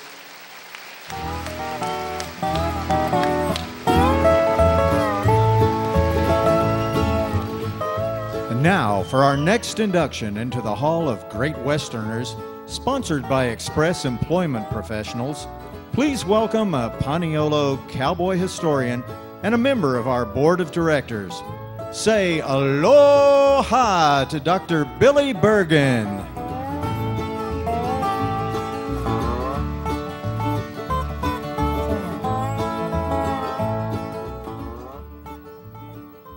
Let my opening words be aloha from the far, far west. But Hawaii is part of it all, part of the great American history, part of the great livestock industry. And tonight, I'm very humble and honored to be that person to forward the name for the induction of K.L. Eade into the Hall of Great Westerners. Our great leader, the charismatic, silver-haired Chuck Schroeder, invoked a term this evening that I want to recall, and he recalled it 52 years ago. This evening was the birth of these wonderful gatherings as we enjoy tonight. But it was 52 years ago that a gentleman rancher, a prominent leader, was inducted into the Hall of Great Westerners, and that was Mr. Wes Eade of California. Tonight, we will induct his direct son, K.L. Eade, a man of very broad talent, of huge contribution to the industry, and a fellow that left such an imprint on his sons, on the ranching community, and the broad image of agriculture in a very positive way. We have to remember that the Eade family, at a point in time, emigrated from Cornwall, Cornish, England. And the original fellow was Joseph Eade, who had Wes Eade, who in turn had a pair of sons. From that point forward, K.L. Eade carried the reins of the outfit and excelled in so many forms beyond just ranching. Give you some examples. In banking, he wasn't just the director of a major agricultural bank, but he invoked the talent and responsibility of outreach before we really invented the term. And it was many a young ranchers who struggled to find the financing to build the beginning of their kingdom that was definitely benefited by the kind and enduring advice of K.L. Eade. We have to remember that as we view back to many of our ancestors who had to fight their way through some of our country's toughest times. And with a great, great pleasure, we will tonight honor a friend, a great Westerner in the very highest sense of the word.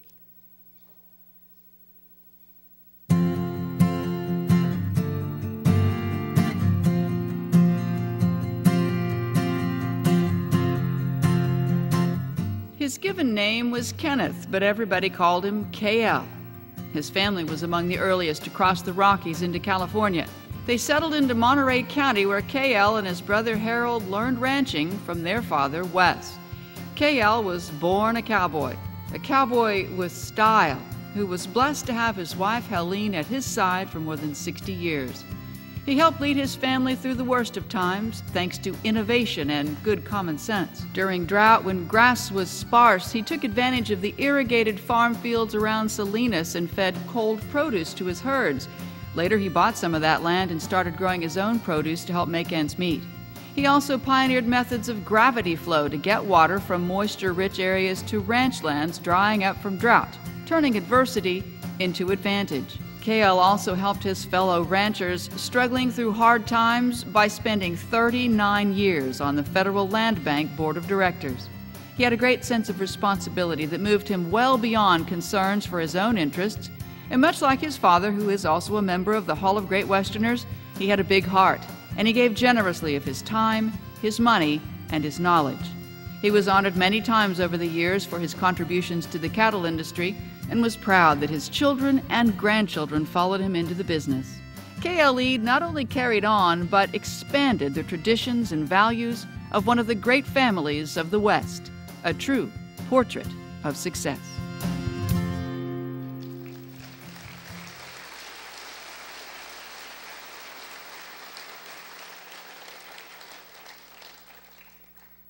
Some of you may logically wonder why a person such as myself from the very far West would be so honored to introduce this induction.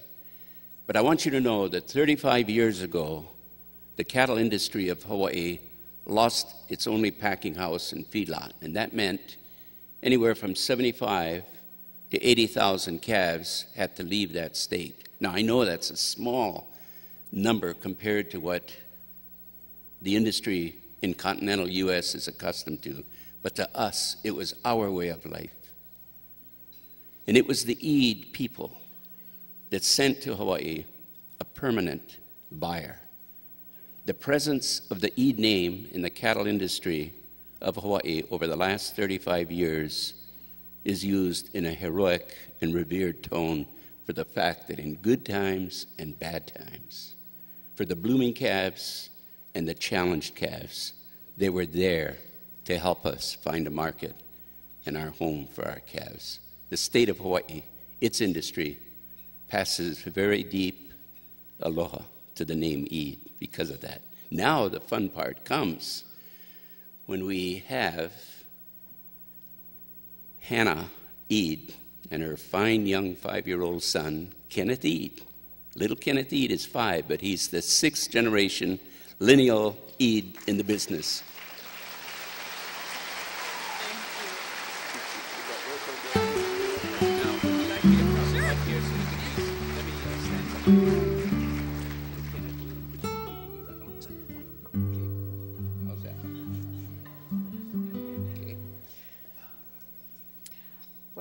While it's hard to speak for another person, I know my grandfather would have been just thrilled to be inducted into the Hall of Great Westerners.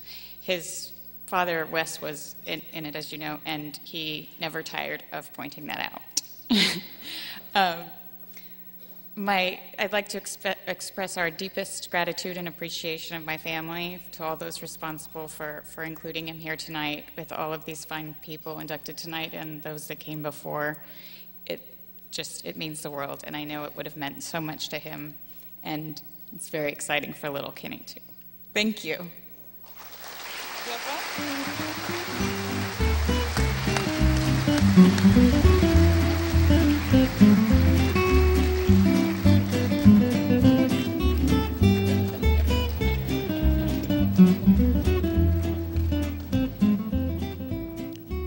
To present our final induction into the Hall of Great Westerners, sponsored by Belger Cartage Service, please welcome back Chuck Schroeder.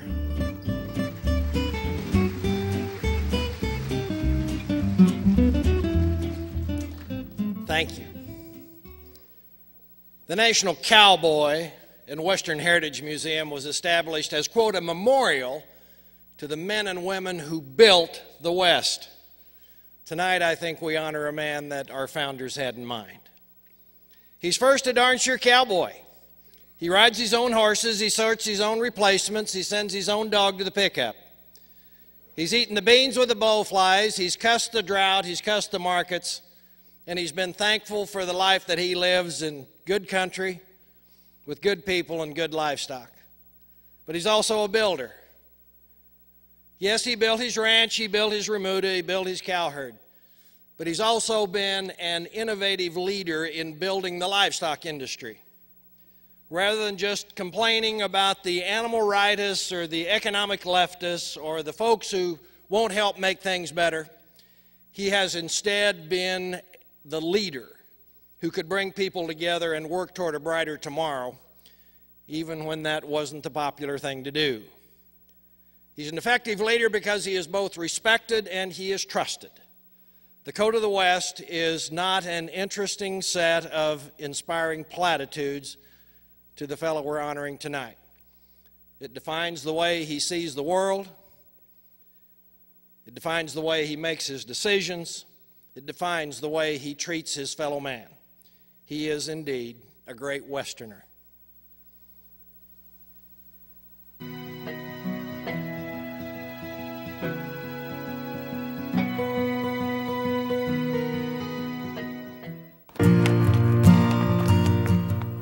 Dawn hasn't quite reached the high desert in this part of California, but John Lacey and his son Mark are already going to work.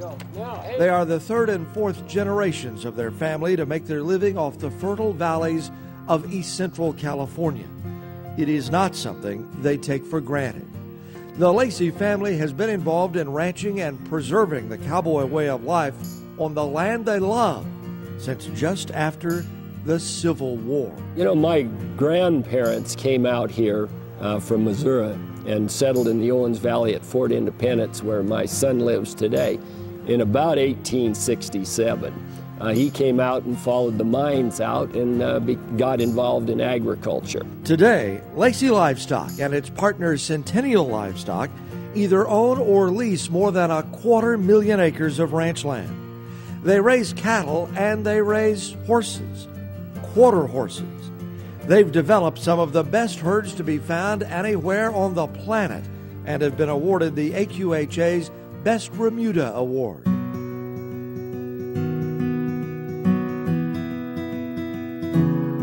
The land is precious to John Lacey and his family. They recently placed more than 7,000 acres into a conservation easement, preserving the land's use for agriculture, not housing subdivisions. And he's not only preserved one of the oldest scales and corrals in California ranching, he still uses them. This ranch here is pretty historic because it was the only scale in the valley for over almost 100 years. And the cattle were weighed here, they were slaughtered here and processed, and then they were taken out to the mines out in Bodie. Though he loves the land, John hasn't spent as much time on it as he'd probably like. He's the only person to serve as president of both the National Cattlemen's Association and the National Cattlemen's Beef Association. He's also served on the boards of the Chicago Mercantile Exchange and the National Livestock and Meat Board. Some years he's been on the road and away from the ranches for all but a couple of months out of the year. Even his wife Dee is a past national president of the Cattlemen's Beef Board. Beef's my life. It has been for 65 years, much as I hate to admit it, but it's been a great business for us. It's my dad always said, you know, it's given us all an education. It's given us all a great family life. It's kept us outdoors, which we like, and it's kept us working in physically good condition because you do have to work, and we just enjoy it. A life's work continuing on in the finest traditions of the Old West.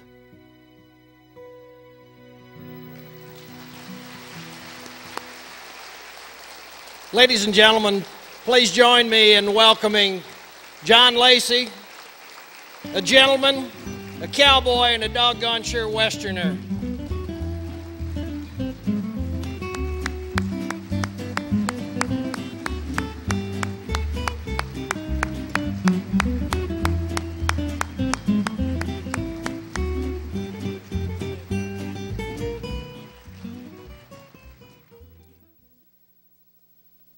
Ladies and gentlemen of this great event this evening,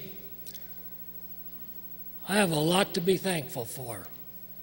First, I'd like to thank Chuck Schroeder, a friend of many years now, that came by chance where we've backed up to the fires and jumped in the cold water to get out of whatever thing we were trying to tell people was better for them when they didn't believe it was worth a damn. I'd like to thank the National Cowboy and Heritage Museum for this opportunity, for this great event, and for all the wonderful things that they've accomplished. I need to thank many numerous friends here this evening, and I'll try to be as brief as I can. There's about 5 people here this evening that came from California that had a great deal to do with introducing my name to be inducted into this great hall. And those are Mr. Dave Wood, my partner, a good friend for 40-some-odd years, Joanne Switzer, a friend of mine that I went to college with, Jack Roddy, old Cotton Rosser, everybody knows him, and another friend of mine that has helped me in the horse business, Billy Ink. When you receive one of these awards, and following the great KL, who was a wonderful friend of mine, unfortunately, he has passed on. But his wonderful spirit of a wonderful man will go on in all our memories, and I wanted to pay tribute to KL. With that, behind all of us, as we try to live our life and accomplish whatever we're capable of, it takes a wonderful family, the joys of working with them, and I have to pay tribute to my mother and father. Without them, getting together, a country school teacher and a cowboy rancher, they instilled in me the principles and the values and the expectations that I needed to accomplish in life. And had that not been, I wouldn't be standing here this evening. I need to give credit to a lady that I've been married to for 50 years. She has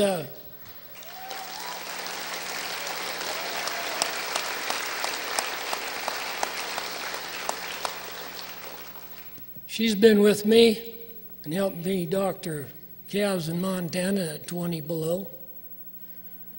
She's cooked and fed the crews wherever we've been on ranches.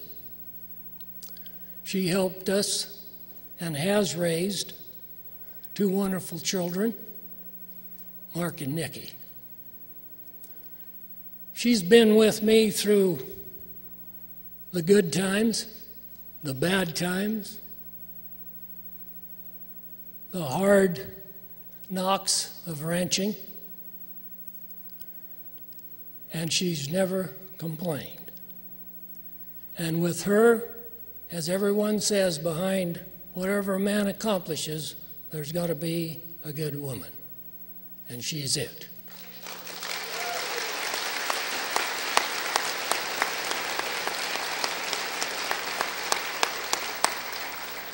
With that, I've been blessed with a wonderful son who, the minute he got out of Cal Poly, he was on a horse in about 2 days and eventually took over our family ranch over in Owens Valley at the foot of Mount Whitney. And without his help, I wouldn't have been able to accomplish what some people might think I have. He gave me the opportunity to get away and represent the cattle business, along with my wife staying home and taking care of everything, so that when I represented the industry for the better. My daughter's here. She flew in from Hawaii, and on the Big Island, she and her husband have a coffee farm there, and they have a franchise business on the islands. She's part of our family partnership and has always been behind me all of her life.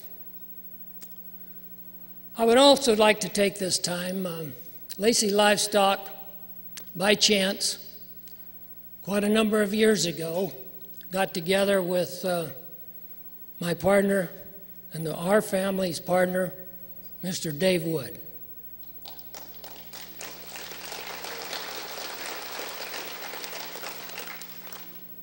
Our partnership is known as Centennial Livestock, and we put together as a name.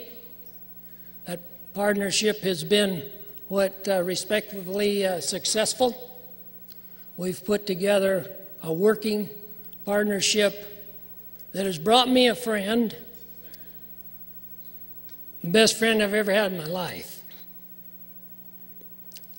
And I think we've made a lot of music together, and we'll continue on for the rest of the days we're together, for certain.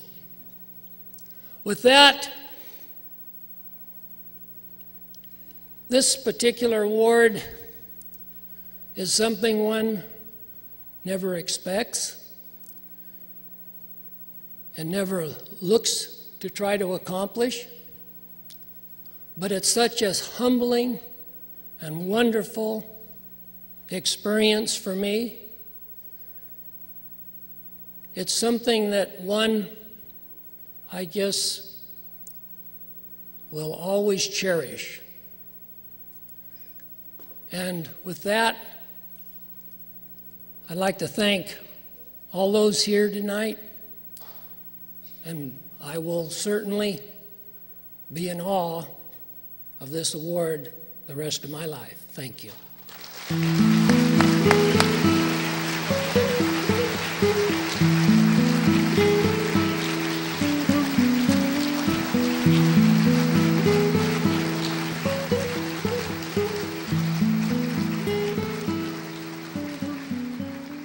Now, please welcome once again Mr. Red Stegall.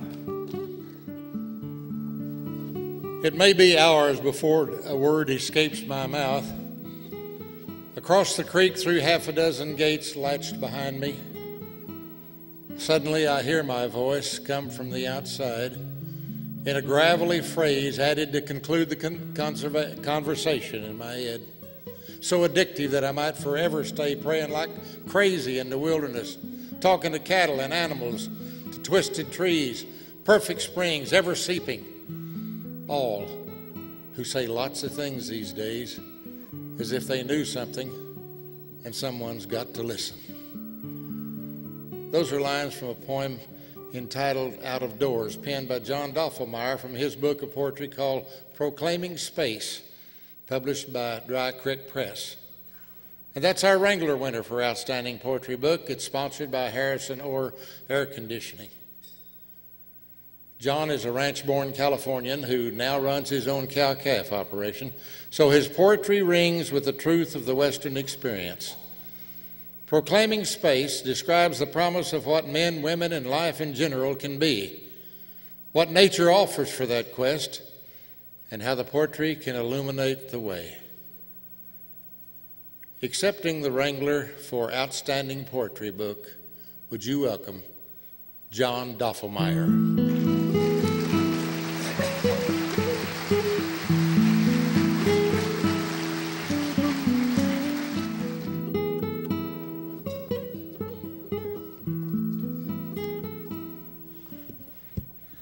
Thanks, Red. I'm going to make this short and sweet. I'm thrilled and deeply honored that my poetry has been recognized a second time by the National Cowboy and Western Heritage Museum. My first Wrangler in 2009 was a real surprise. It encouraged me to take my writing more seriously. I also want to thank the Western Folklife Center and the National Cowboy Poetry Gathering for offering a venue for my poetry and a readership for Dry Creek Press, our small press imprint, established in 1989. Since that time, Dry Creek Press has published the work of 8 different Wrangler Award winners, including Proclaiming Space, and brought the likes of Buck Ramsey, Andy Wilkinson, Paul Zarziski, and David Wilkie to the Sierra Nevada foothills to share their unique talents with our isolated ranching community. But most of all, I want to thank my wife, Robin, for her love and support, for her hard work and ideas, and for her patience and understanding. I'm truly humbled because I didn't get here all by myself. Thanks.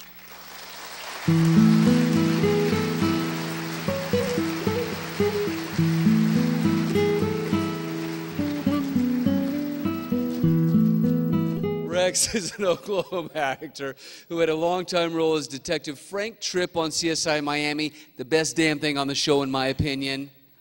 He's been in more than a dozen Westerns over the years, including Wyatt Earp, Monty Walsh, and the Wrangler Award-winning film Appaloosa. That movie was co-written and produced by his buddy and fellow actor Robert Knott. Once again, we're kind of throwing caution to the wind here and teaming them up as presenters. So scoot your chairs back and prepare to evacuate the building. Here are Rex Linn and Robert Knott. All right, it's time to recognize the outstanding theatrical motion picture, and I'm proud to say the Wrangler, sponsored by Flintco, goes to Django Unchained, written and directed by Quentin Tarantino. I think it's ironic that you were cast, Rex, as the guy named Tennessee Harry. Why? Well, I mean, for the obvious reasons. Did they not see you before you... I met 4 times with Quentin Tarantino, and he hired me as Tennessee Harry. Okay. Okay. That's what makes me such a great actor. It's written on there. There's no way I would say that. Django Unchained is an epic Western film with an all-star cast starring Jamie Foxx, Christoph Waltz, Leo DiCaprio, Kerry Washington, Samuel L. Jackson, and me. Yes, it is you. It's set in the antebellum era. The film follows a free slave who travels across the West with a bounty hunter on a mission to rescue his enslaved wife from a cruel plantation owner.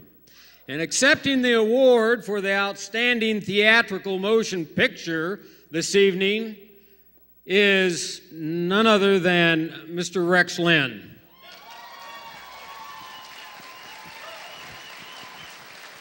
Thank you. I actually have a little note that I got per email, and I wrote it down. It says, and I'm very happy about being here and accepting this award.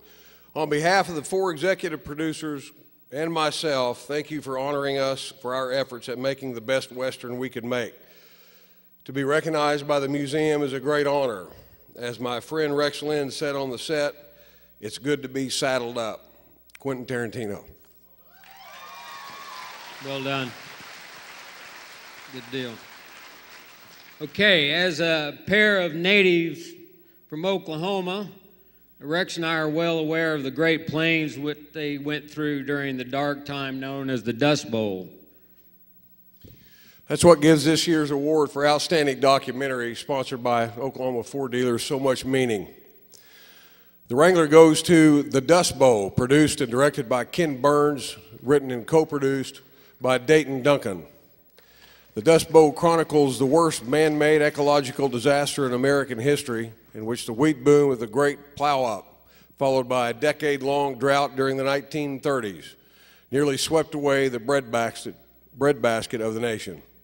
This PBS documentary includes vivid interviews of 26 survivors, dramatic photographs, and seldom-seen movie footage that bring to life stories of incredible human suffering and equally incredible human perseverance. Accepting the Wrangler Award for Outstanding Documentary is Dayton Duncan.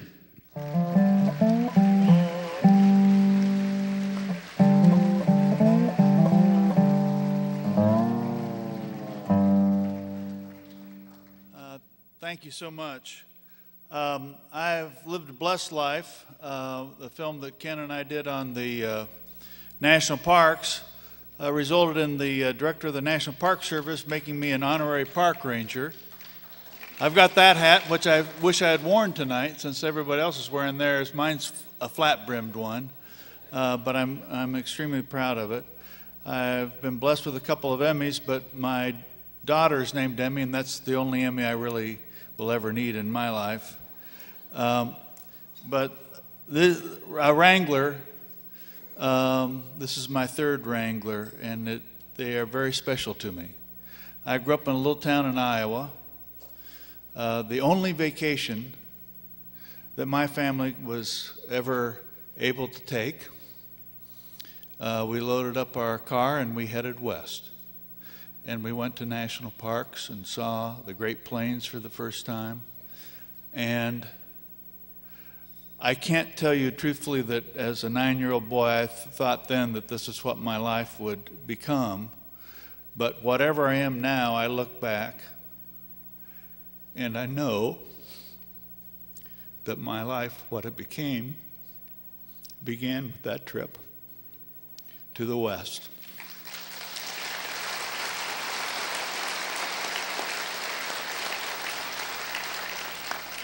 The film that Ken and I made is a film about nature, both about Mother Nature, the incredible disaster, the 10-year drought that afflicted the southern plains, and particularly the panhandle of Oklahoma, which was the epicenter of the Great Crisis for 10 years during the 1930s. And it's also a story of human nature, of the folly that we can sometimes fall into, as well as the heroic perseverance of people who can rise to incredible challenges in the face of almost unendurable hardship.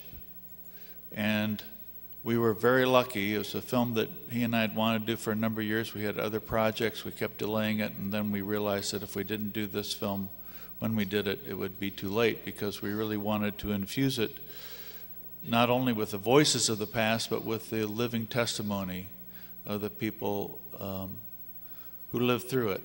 And with the help of OETA, the public broadcasting station here in the great state of Oklahoma, who helped us immeasurably to find folks who had lived through that great crisis, we were able to infuse our story not only with the historical documentation, but also with the living testimony of the people who did that. It will be the last, I think, documentary of that nature.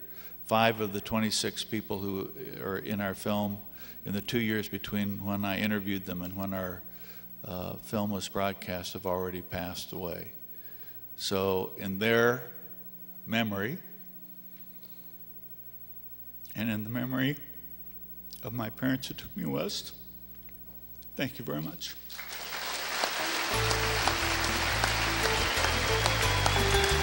Our second and third inductions into the Hall of Great Western Performers are sponsored by Mr. and Mrs. Keith Bailey and Lisa and Wyatt McCrae. And now, please welcome Emmy Award-winning casting director, Junie Lowry Johnson.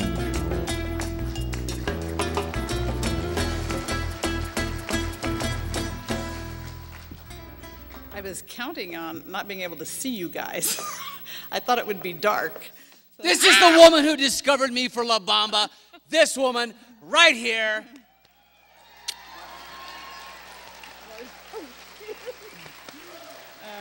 I never got to do that publicly. I also cast you in Longmire. Well, there's that too. love you, Lou Diamond. My children, Yeah. thank you.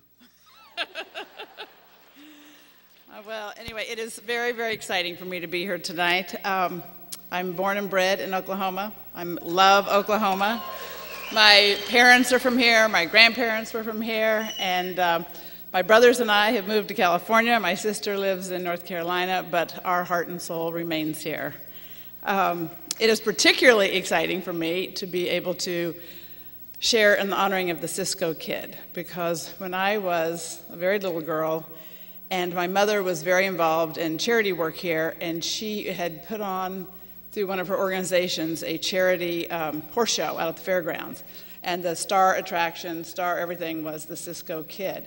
But it was a nighttime affair, and we weren't allowed to go, and we were beside ourselves over him being in town. And so my mother, unbeknownst to us, you know, just left it at that. You can't come, yak, yak, yak. And that was on a Saturday night. On Sunday afternoon, the next day, about 3 o'clock, 3:30, this truck pulls up in front of our house with a horse trailer. And we're like, what? And then we look out there, and the Cisco Kid gets out of his trailer.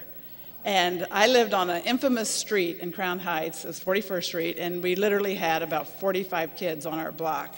And I don't think my mom had told anybody. She must have told some of the parents, because as we're looking out our front door, everybody else is looking out their front door. And just this mass of children accumulated on our front lawn as the Cisco Kid gets out, opens the trailer, and brings his horse out. And to this day, it was probably the most exciting day of our life. It was absolutely magic. And for, I would say, the next 2 or 3 hours, he, with the 2 or 3 of his wranglers or stuntmen, entertained and talked and played with this mass of 45 kids on 41st Street. He taught us, he let us all pet the horse. They had breakaway chairs in our front lawn that we would let the kids sit in. Again, he'd show you how, you know, he would crash one over the side of the truck and it fell apart.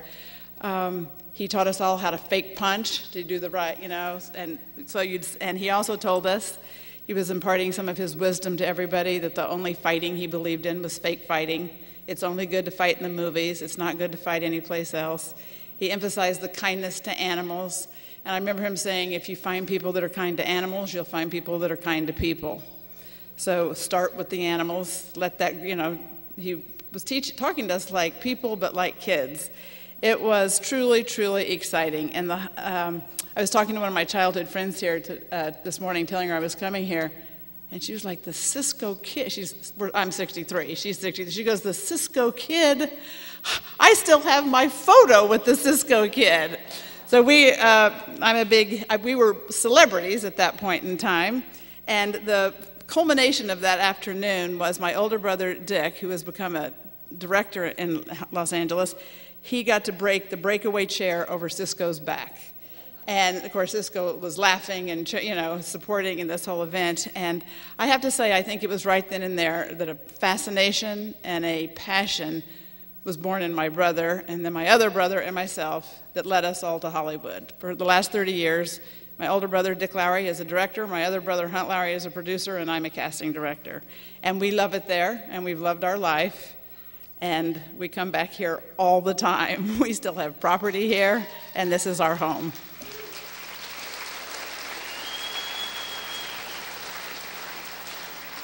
The year was 1950. Television was brand new and bringing the action and drama of the movies right into America's living rooms.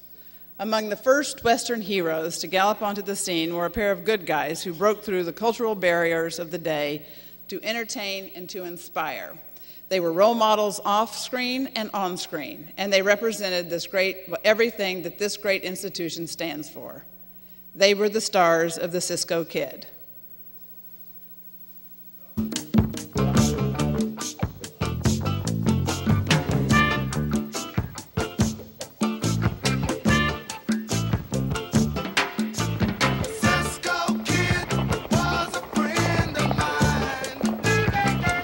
War guitarist Howard Scott came up with the idea for the group's hit song, Cisco Kid, telling bandmates he wanted to honor the TV characters who were, at the time, the only Western heroes ethnic kids could relate to. Here's O. Henry's famous Robin Hood of the Old West, the Cisco Kid. The characters Cisco, played by Duncan Ronaldo, and his sidekick Pancho, played by Leo Carrillo, were of Mexican heritage. The show was fun and flashy, and with exciting special effects for the day. Are you hurt badly, Pancho? Oh, Cisco. Somebody kicked me in the pantry. Oh, I know. That tick, tick, tick, she tried to blow us inside up. Carrillo's real-life family roots went deep into the land of California and northern Mexico.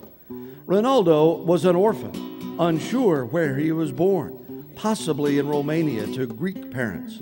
He traveled widely as a young man and learned a variety of languages, including Spanish, and he knew where he wanted to end up: Hollywood. Once there, his dashing good looks got him cast as a Latin lover in a string of movies in the 30s, while Carrillo had starred in more than 90 films leading up to the Cisco Kid features.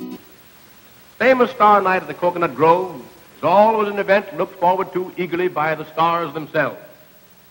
Under the spell of the palm, the workaday thoughts quickly fade and blend. Leo Carrillo emceeing this glamorous Hollywood opening shows how different his normal persona was from the character he would make famous on the big screen in the late 40s. Then, in the first television series shot all in color that aired from 1950 to 1956. Cisco, you are deep thinking. And when you start to deep think, I smell fishes. You smell a fish now, Pancho? No, come to think of it, I don't, but I smell horses. Never mind that.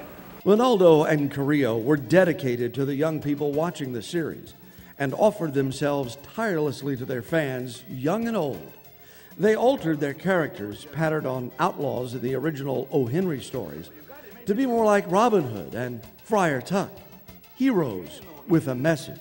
Ronaldo also didn't like the violence already creeping into television, so when he or Pancho had to shoot a bad guy, they usually just winged him.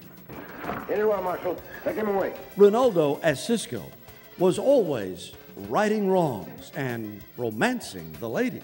Carrillo played Pancho mostly for laughs, but Pancho could be serious when it came to delivering a message to the young people watching. You know, sometimes I think people is crazy. There's nothing so valuable as to steal and kill for it. You're very right, Pancho. It was a collaboration that endeared Carrillo, who was 70 by then, to an audience that was young enough to be grandchildren. The Cisco Kid was the most popular TV show of its kind. It made Carrillo an even bigger star and brought Ronaldo the fame and influence that had eluded him before. Ronaldo and Carrillo were in demand for civic functions and public appearances long after the show ended. Carrillo was a conservationist and cattle rancher who left huge tracts of land to the state of California for use as parks and recreation areas. Ronaldo gave frequent talks about the dangers of gun violence. He was an artist with a painting that hung in the Roosevelt White House. But for a generation of television viewers, he and Leo Carrillo will be remembered always as Cisco and Pancho. Adios, until we see you again, amigos. Hasta la vista. And away they would go, riding off into the sunset and toward the dawn of a new adventure.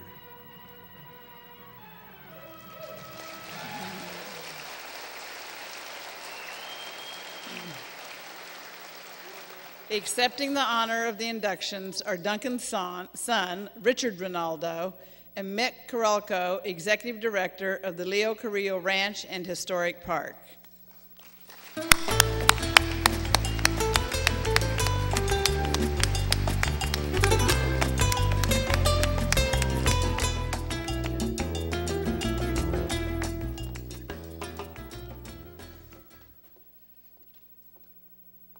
First, I have to say that I promised my wife that I would try not to be funny.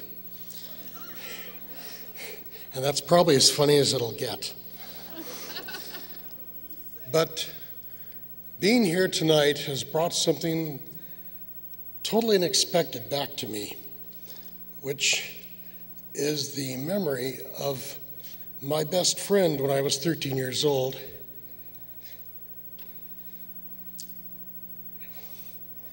My 4-H club Hereford Steer Project.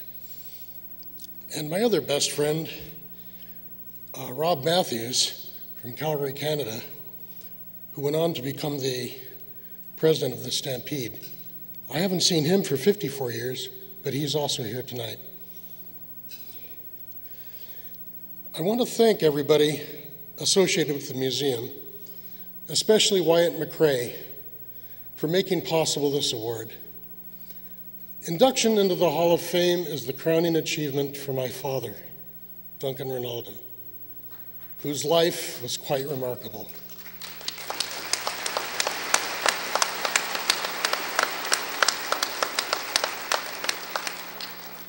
He came on his own to the United States at the age of 17, and to earn his passage, he shoveled coal in the boiler room of a merchant ship that sailed from Marseille. He had little formal education other than his attendance at an art school in Bucharest, Romania, and no contacts of any significance when he arrived here. Yet by 1923, Duncan found his way into the motion picture business. First by working as a set painter, and then acting. His career was marked both by stunning successes and an array of adverse events, but he managed to overcome profound obstacles and continue to develop his career, both through acting and also writing. When he and Leo Carrillo made their first Cisco Kid movie, it is unlikely they would have been able to anticipate what kind of future they were about to create. For the Cisco Kid was to become one of the first programs to be made for syndication to television, and its success explains how radio, which was then dominant, gave way to television. It also represents a triumph of good over the dark side, as the original Cisco Kid from the O. Henry story was a very unsavory character.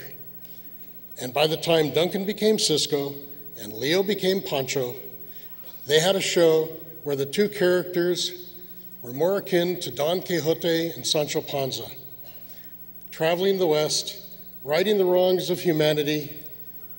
They helped everyone in need, not for recompense, but because it was the right thing to do. It was their goal to minimize violence, and in their personal appearances, there was always a lecture about gun safety. They presented a positive image to America's youth, and it was also the way they lived their lives outside of the business. If Duncan and Leo were here today, we would find them fighting the use of gratuitous violence in film and television. Duncan had a rattlesnake on the top of the barrel of his .45, and when the rattles lined up with the head of the snake, the gun was on target. The barrel was also inscribed, "Please don't touch me. I don't want to hurt you." Thank you.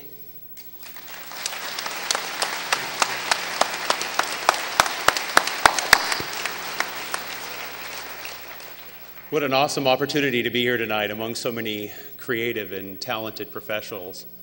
You know, as the manager and curator of Leo Carrillo Ranch, I wanted just to say that, you know, Leo didn't just play a cowboy in the movies and on TV.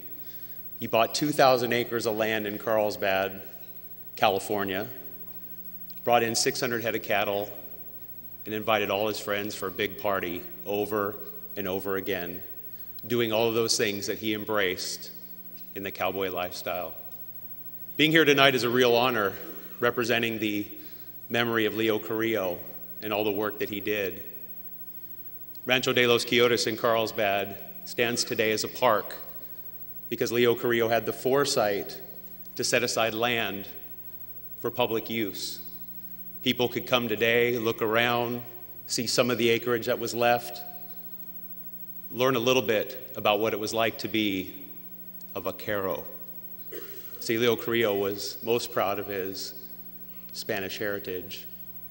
So tonight, this is a real honor, and I appreciate you having me here, and I will continue to do my very best to tell his story and represent the life of a good man a poet, a philanthropist, a cowboy.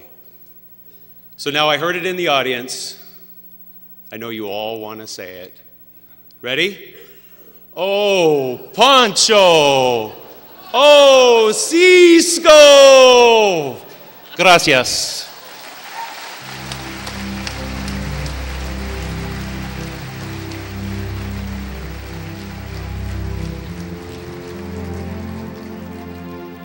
Our last induction into the Hall of Great Western Performers is sponsored by Tom and Judy Love.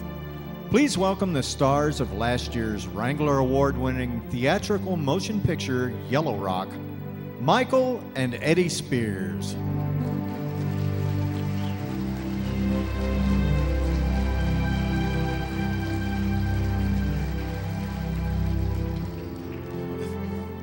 Thank you, everyone. These awards wouldn't be complete without the recognition of the indigenous people in this land. As our history coincides from the beginning, I first worked with the man that we are about to honor in Lakota country, the Great Northern Plains in 1989. He was playing a role listed in the credits of Dances with Wolves as the toughest Pawnee. He was pretty tough, man. He brought life to the spirit and made that wild and fierce character so believable on screen. But off screen, he was, more of a father figure, someone that I looked up to and that I was fortunate to have learned a thing or two along the trail. He and my father, the late Patrick Spears, they got along famously. He's the kind of father that actually tucked me into bed a time or two. He's always an inspiration to watch and to work with. I'm humbled to stand up here and honor one of my great mentors. He played my father in the TV series Hell on Wheels. And again, in that role, as in so many others, he was able to get to the heart of the character and really drive it through the lens and make it real for the audience. And that's what made him an icon among those who admire great Western characters.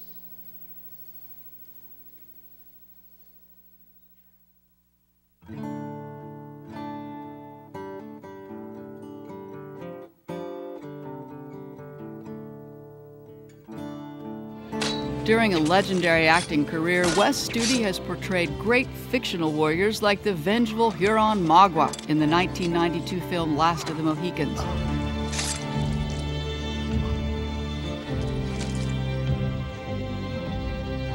He has also played great historic warriors, none greater than in Geronimo, an American legend, a role for which he and his castmates were honored with the Western Heritage Award. I can't let you kill any of those men.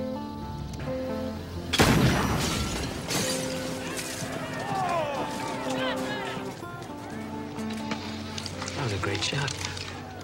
Not so great. I aim for his head. Wes grew up far from famous, born in a spot that was more of a place than a town. My mother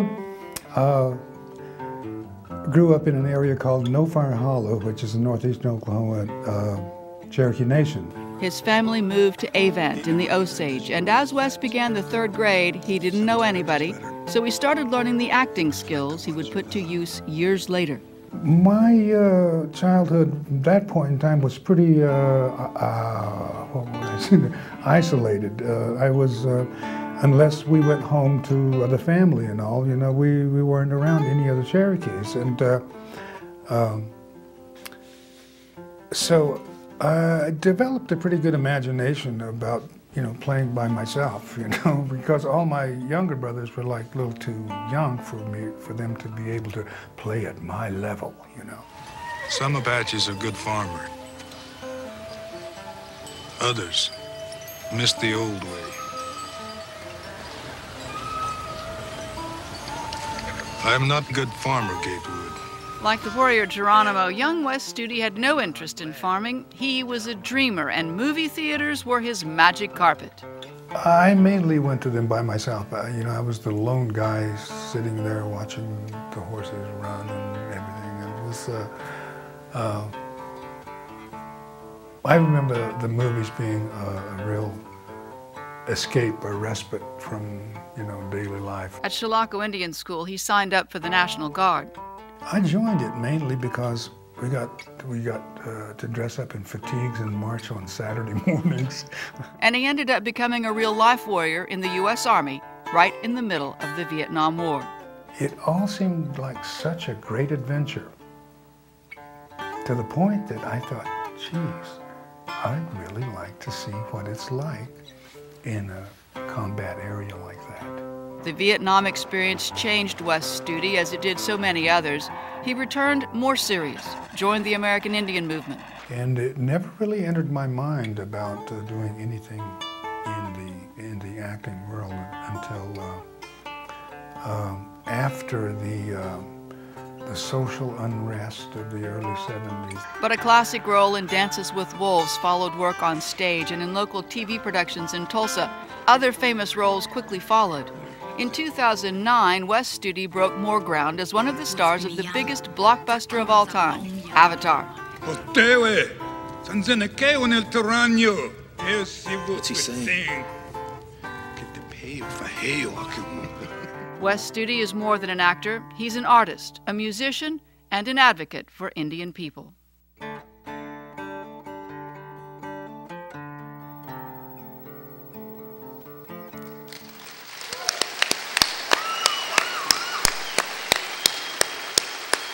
Ladies and gentlemen, help us honor our friend and our newest inductee into the Hall of Great Western Performers, our Indian avatar, Wes Studi.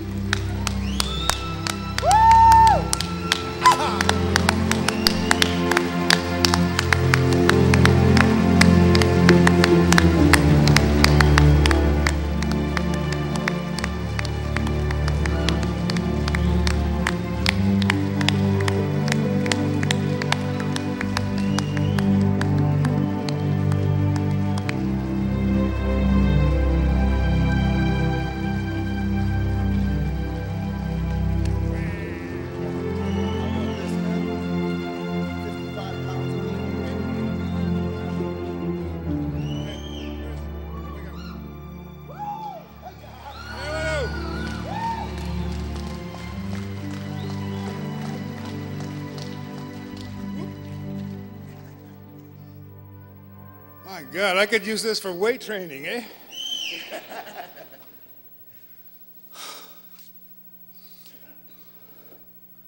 I'm overwhelmed. I'm actually overwhelmed. I've been overwhelmed for like 2 weeks, more like 2 months. Eddie, Michael, I'm so proud I can share the stage with you tonight because we do go back to '89. And it kind of knocks me out. These young men were like this tall and this tall. The first time I saw them, man, I must be old. Oh, God.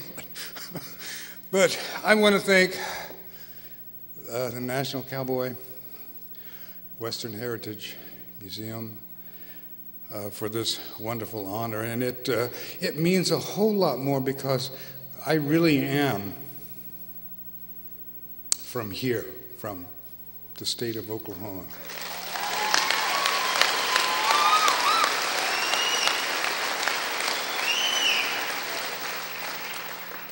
And the state of Oklahoma and its people, and perhaps most importantly, my family who sits right here, this table here. Brother Bob, my wife Maura, my brother Andy, his wife Carla, my mother Maggie, my niece, the Spot, Chelsea, Jory, her husband, my beautiful daughter Leah, and Jake, her soon-to-be husband. That's it. I want to thank them for all of their support throughout the years. I could not have done the things I've done over the years were it not for their support and guidance and help throughout life. And Oklahoma has taught me throughout the years the value of the work ethic, being on time, doing the job like you should do it. It's like ranch work. I have done ranch work in my life. doing what needs to be done at the time it needs to be done and doing it right. That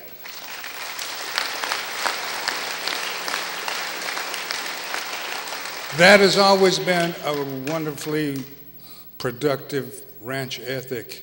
My father worked on ranches. Some of you may even know of ranches in northern Oklahoma. The late W.G. Skelly of Skelly Oil Company once owned a ranch in northern Oklahoma near Avant, Oklahoma, called the Candy Creek Ranch. And that was yeah? You know Candy Creek Ranch? Wonderful. My father worked there, and that was the first time I ever stole away from Mom, you don't know this, stole away from the house when they used to bring the horses in and keep them in the barns there for a while. I went out there and I got on them. You didn't know that. But now you do, and so you can rest easy, and so can I. Again, it's an extremely overwhelming idea to be inducted into a Hall of Fame, and I wish that Leo Carrillo, Duncan Ronaldo, and Robert Mitchum could have joined us here on this stage tonight.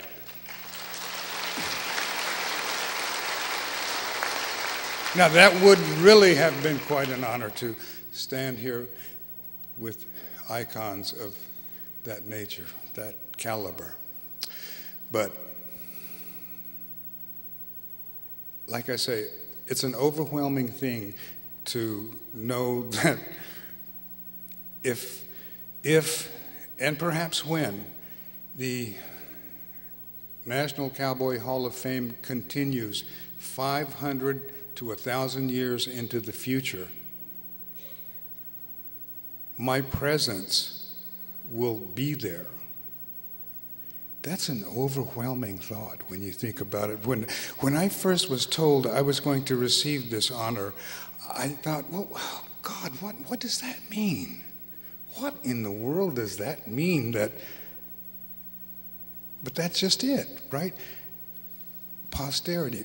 Years and years and years will pass, and one day, 500 years from now, someone will look back into the archives and books of the National Cowboy Hall of Fame, and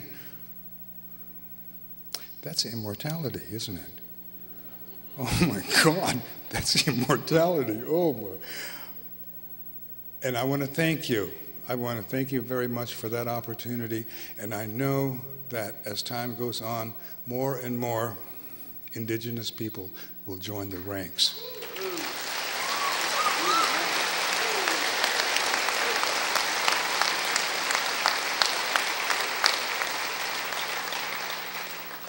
Now, I don't want to take up much more of your time because I know it's getting late.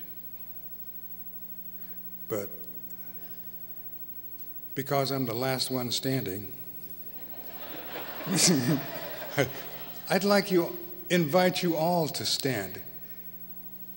Now, stretch.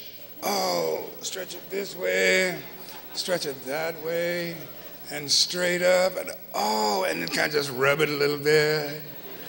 Ah, oh, nice. Ah, feels good, doesn't it? Again, I want to thank the National Cowboy Hall of Fame Museum, Western Heritage, for all its efforts. I know it's going to absolutely be an outstanding organization for time immemorial. I love you all. Take care of yourselves. Drive carefully. Hey!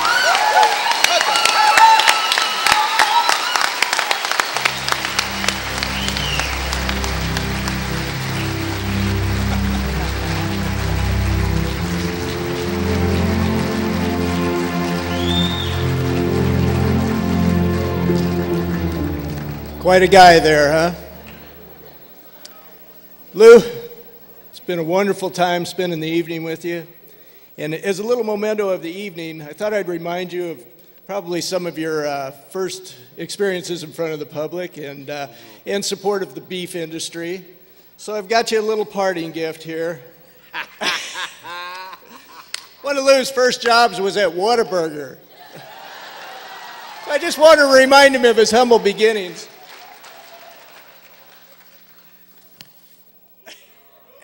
As Mel Tillis used to say, Whataburger.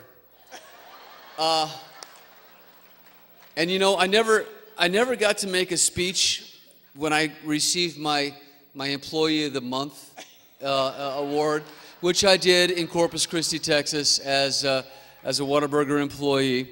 So I'd like to thank my crew, and I flipped a damn good burger, and I still do today. What I want to say is, you know I can. I got some skills, brother. You know what I'm saying? We showed them Southwest style. What an amazing evening. What an absolutely wonderful evening.